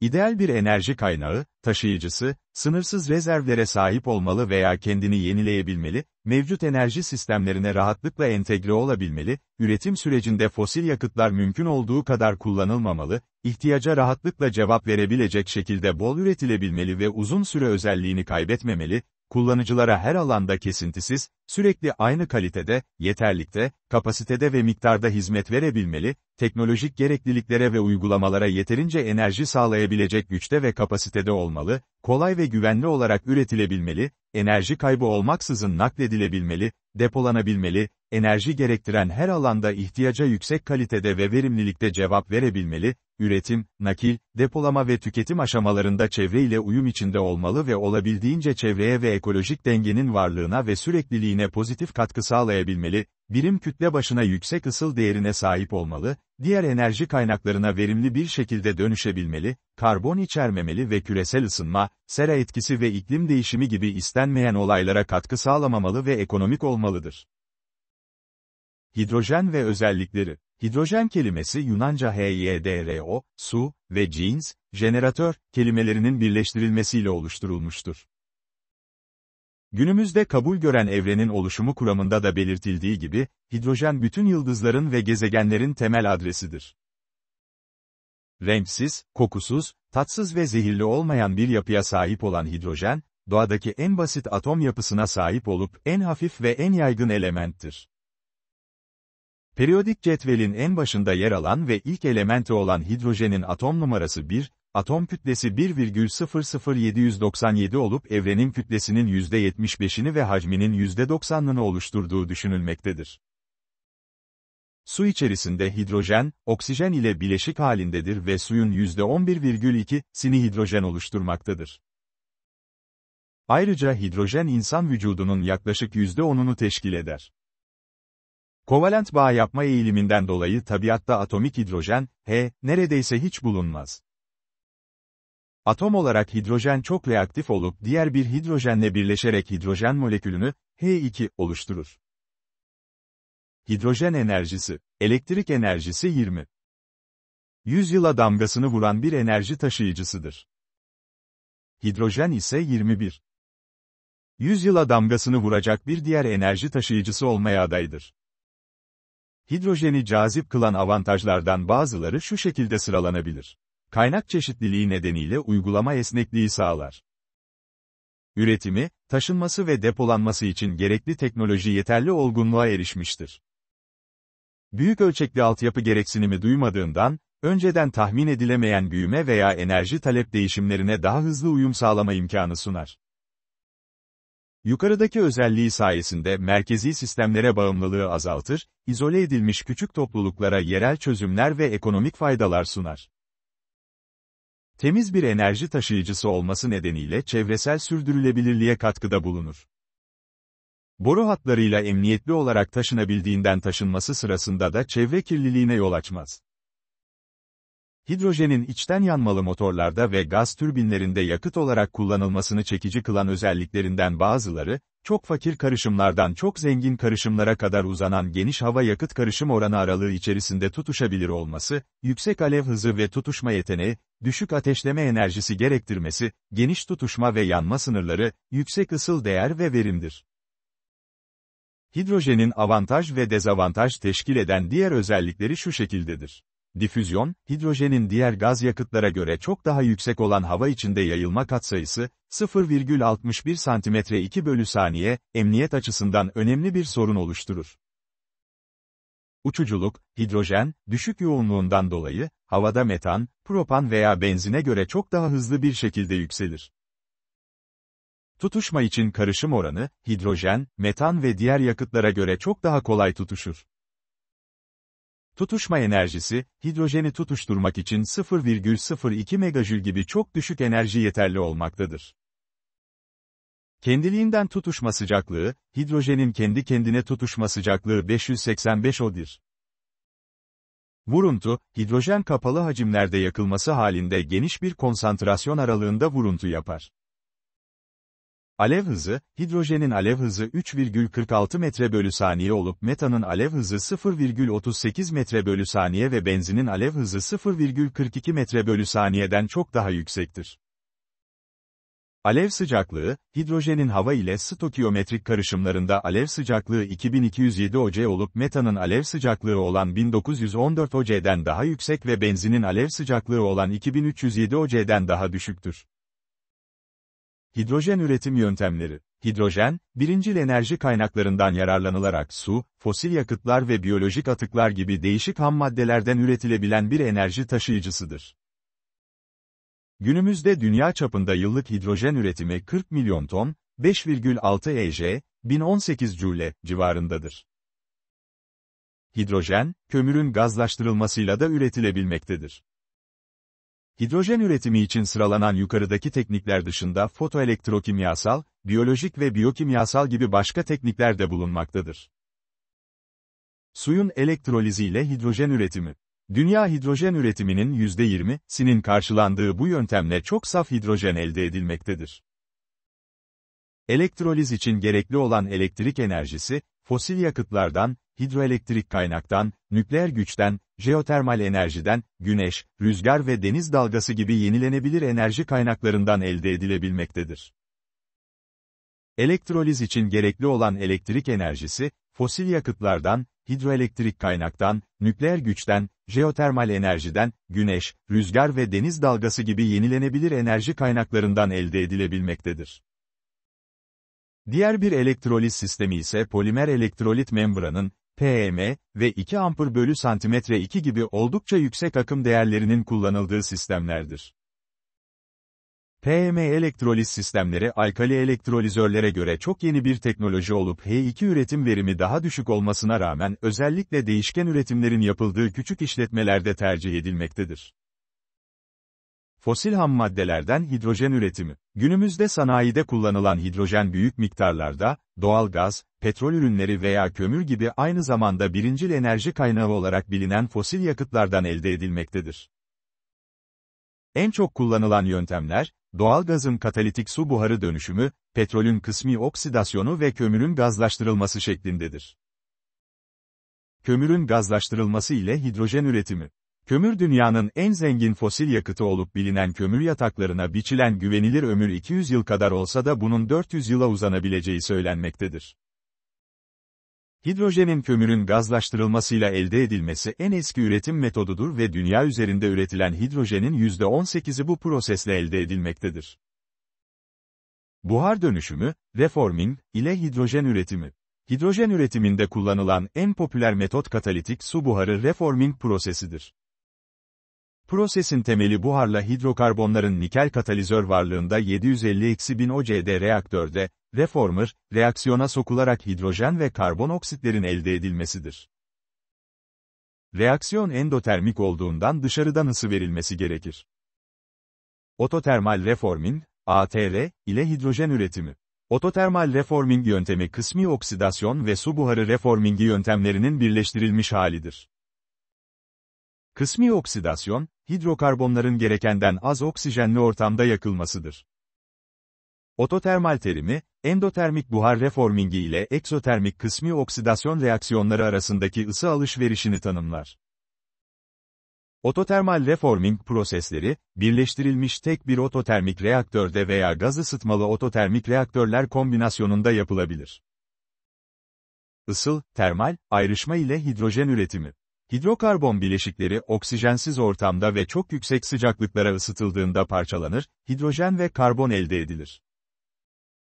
Bu tip proseslerin en avantajlı tarafı sera gazları emisyonunun olmamasıdır. Yenilenebilir enerji kaynaklarından hidrojen üretimi.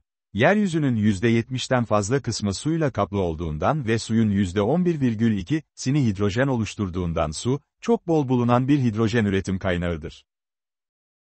Önce sudan hidrojen üretilmekte, sonra üretilen hidrojen havadaki oksijenle birleşerek yandığında tekrar su oluşmaktadır. Yarı iletken, güneş pili, sistemler. Güneş pilleri, fotovoltaik hücreler, güneş enerjisini doğrudan elektrik enerjisine dönüştüren silikon esaslı yarı iletken malzeme içeren sistemlerdir. Güneş pili panelleri birçok fotovoltaik hücreden meydana gelirler. Bu sistemlerde güneş enerjisi ile hidrojen üretimi iki basamakta gerçekleşir. Burada ilk basamakta, genelde güneş pili aracılığı ile doğru akım, DC, elde edilir. Daha sonra bu elektrik akımı, bir elektroliz hücresinin elektrotlarına verilerek suyun oksijen ve hidrojene ayrıştırılması gerçekleştirilir. Fotokimyasal yöntem ile hidrojen üretimi. Bu yöntem, suyu hidrojen ve oksijenlerine ayrıştırmak için, yüksek sıcaklık veya elektriğe gerek olmadan, doğrudan güneş enerjisinin mor ötesi, UV, bölgesini kullanmaktadır. Suyun termal parçalanması ile hidrojen üretimi termal güneş gücü fabrikasında merkezi bir kolektörle sağlanan sıcaklık 3000 O'ya kadar çıkabilmektedir. Oysa su 2000 OC'nin üstünde ısıtıldığında parçalanarak hidrojen ve oksijene ayrışmakta, sıcaklık arttıkça verim artmaktadır. Biyokütle gazlaştırması, piroliz ile hidrojen üretimi. Ormanlardaki ağaç atıkları, samanlar, yerleşim yerleri katı atıkları vesaire gibi biyokütlenin yüksek sıcaklık ve düşük basınçta gazlaştırılmasıyla da hidrojen elde edilebilir. Biyokütleden hidrojen üretimi fosil yakıtlarından hidrojen üretimine benzer. Fotobiyolojik sistemler ile hidrojen üretimi. Fotosentetik organizmalar, güneş enerjisini bütün dünyada çok büyük miktarlarda depolayan bir enerji depolama mekanizması oluşturmaktadır. Normal olarak, fotosentetik sistemler CO2'yi karbonhidratlara indirger fakat doğrudan hidrojen vermez. Bugüne kadar H2O2 üretebilen en verimli fotobiyolojik sistemlerin, yeşil alg ve siyanobakteri gibi algıları olduğu anlaşılmıştır. Hidrojenin depolanması ve taşınması. Hidrojen gaz veya sıvı olarak saf halde tanklarda depolanabileceği gibi, fiziksel olarak nanotüplerde veya kimyasal olarak hidrül şeklinde depolanabilmektedir. Tanklarda depolama, nanotüplerde depolama, metal hidrüllerde depolama, alanatlarda depolama, bor esaslı depolama, hidrojenin taşınması, hidrojen gazı, doğal gaz veya hava gazına benzer olarak borular aracılığıyla her yere kolaylıkla ve güvenli olarak taşınabilmektedir. Doğal gaz için kurulan yeraltı boru dağıtım ağının ileride çok az bir değişiklikle hidrojen içinde kullanılması olanaklıdır. Boru hatları dışında hidrojen, basınçlı tüplerde gaz olarak veya sıvılaştırılmış halde tanklara konularak tankerlerle taşınabilir. Hidrojen kullanım alanları, yakıt hücreleri, pilleri, kimyasal enerjiyi doğrudan elektrik enerjisine çeviren elektrokimyasal cihazlardır. Bunlar yüksek verimlerde çalışmasının yanında sessiz, hafif ve çevre dostudurlar. Günümüzde yakıt hücrelerinin taşınabilir cihazlar, taşıtlar ve güç santrallerindeki uygulamaları yaygınlaşmaktadır. Genel olarak bir yakıt hücresi güç sistemi, aşağıda verilen 4 üniteden oluşmaktadır.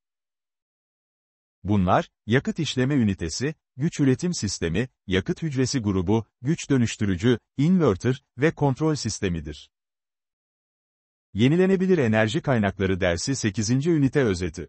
Enerji hasadı. Giriş. Bu bölümde çevremizde bulunan doğal enerji kaynakları dışında olan yapay aydınlatmalar, titreşimler, atık ısı, hava akımları, elektromanyetik sinyaller, sesler, vücut hareketlerimiz, tuzluluk farkı gibi faydalanamadığımız enerji kaynaklarından bahsedilecektir. Enerji hasadı. Bizleri çevreleyen dünyada faydalanamadığımız pek çok enerji kaynağı bulunmaktadır. Bunları elektromanyetik alanlar, doğal ve yapay aydınlatmalar, atık ısı ve sıcaklık farkları, hava akımları, titreşimler, sesler ve hatta kendi vücut hareketlerimiz olarak sıralayabiliriz. Bu enerji kaynakları güç algılayıcılarına ve elektronik cihazlara enerji hasadı yapabilmek için gerekli potansiyele sahiptirler. Günümüzde, mikroelektronik cihazların ve kablosuz iletişim teknolojilerinin gelişmesiyle birlikte düşük maliyetli ve düşük güç gereksinimine olan ihtiyacın artmasıyla mikro algılayıcılar kullanılmaya başlanmıştır. Birçok uygulamada birkaç yıl veya daha fazla süre ile çalışması planlanan kablosuz algılayıcılara enerji sağlamak için piller kullanılmaktadır. Ancak, algılayıcı sayısını sınırlaması nedeniyle piller, istenilen enerji miktarını karşılayamayacak özelliktedir. Enerji hasadında kullanılan cihazlar, düşük enerji elektroniği için gerekli olan az miktardaki gücü üretebilmektedir.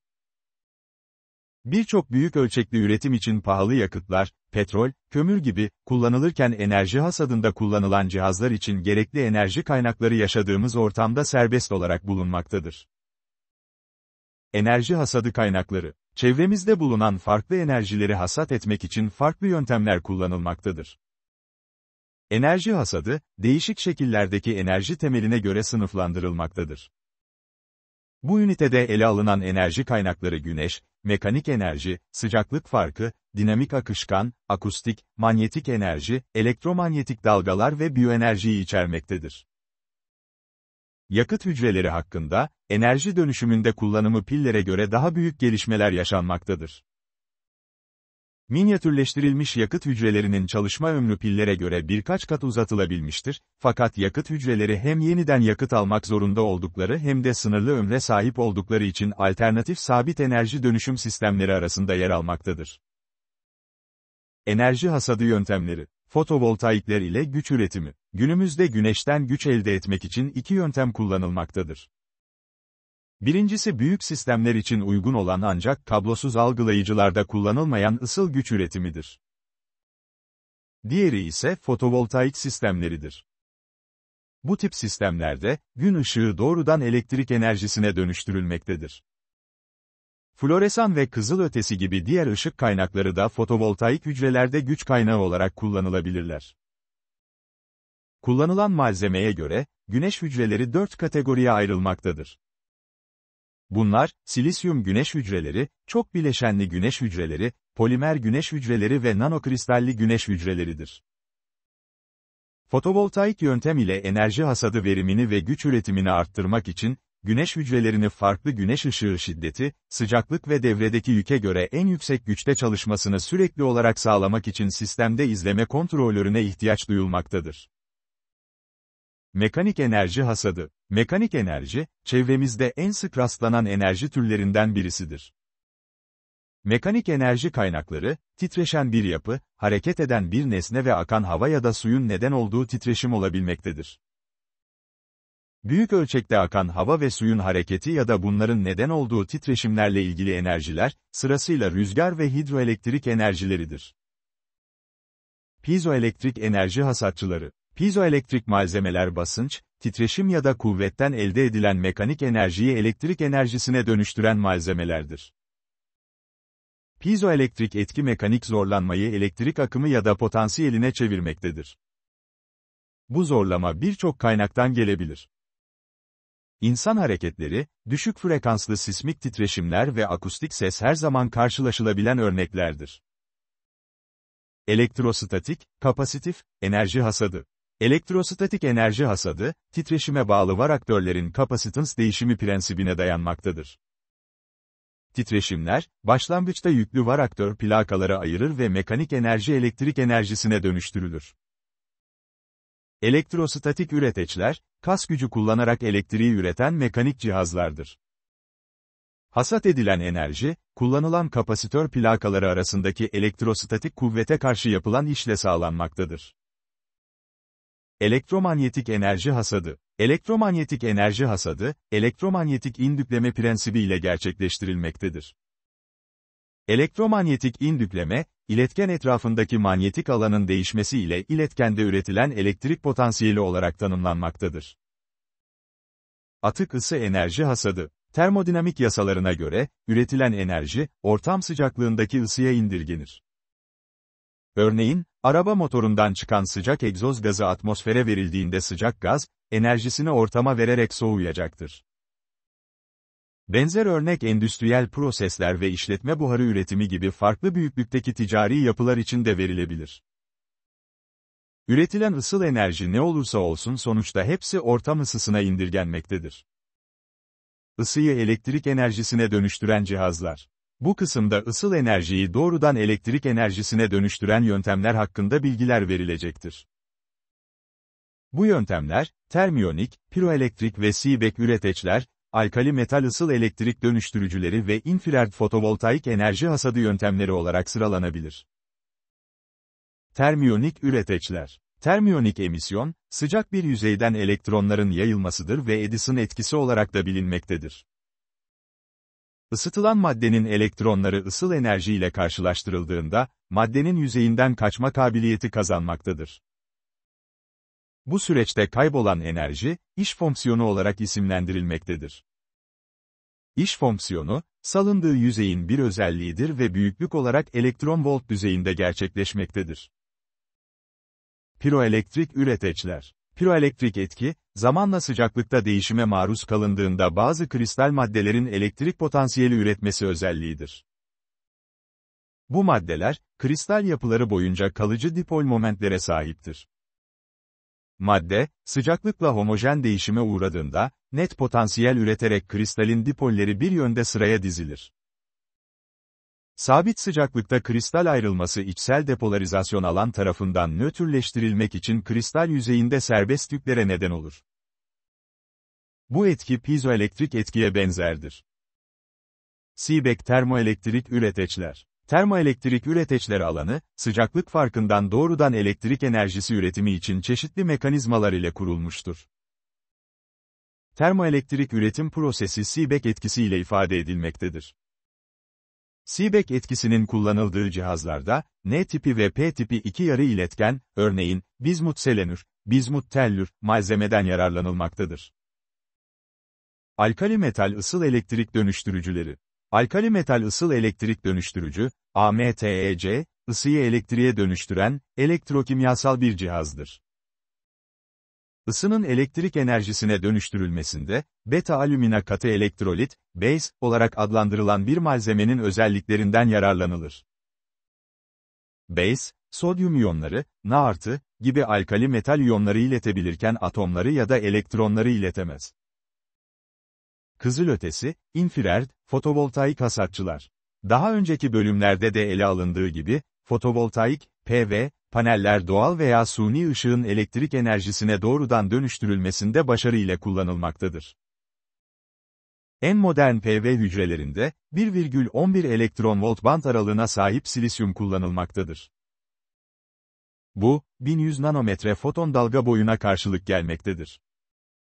Ancak pek çok PV hücresi, üzerine düşen ışığın frekansının görünür bölge spektrumunun, 400 ila 700 çok da altında veya üzerinde olmayan bir bölge ile sınırlıdır.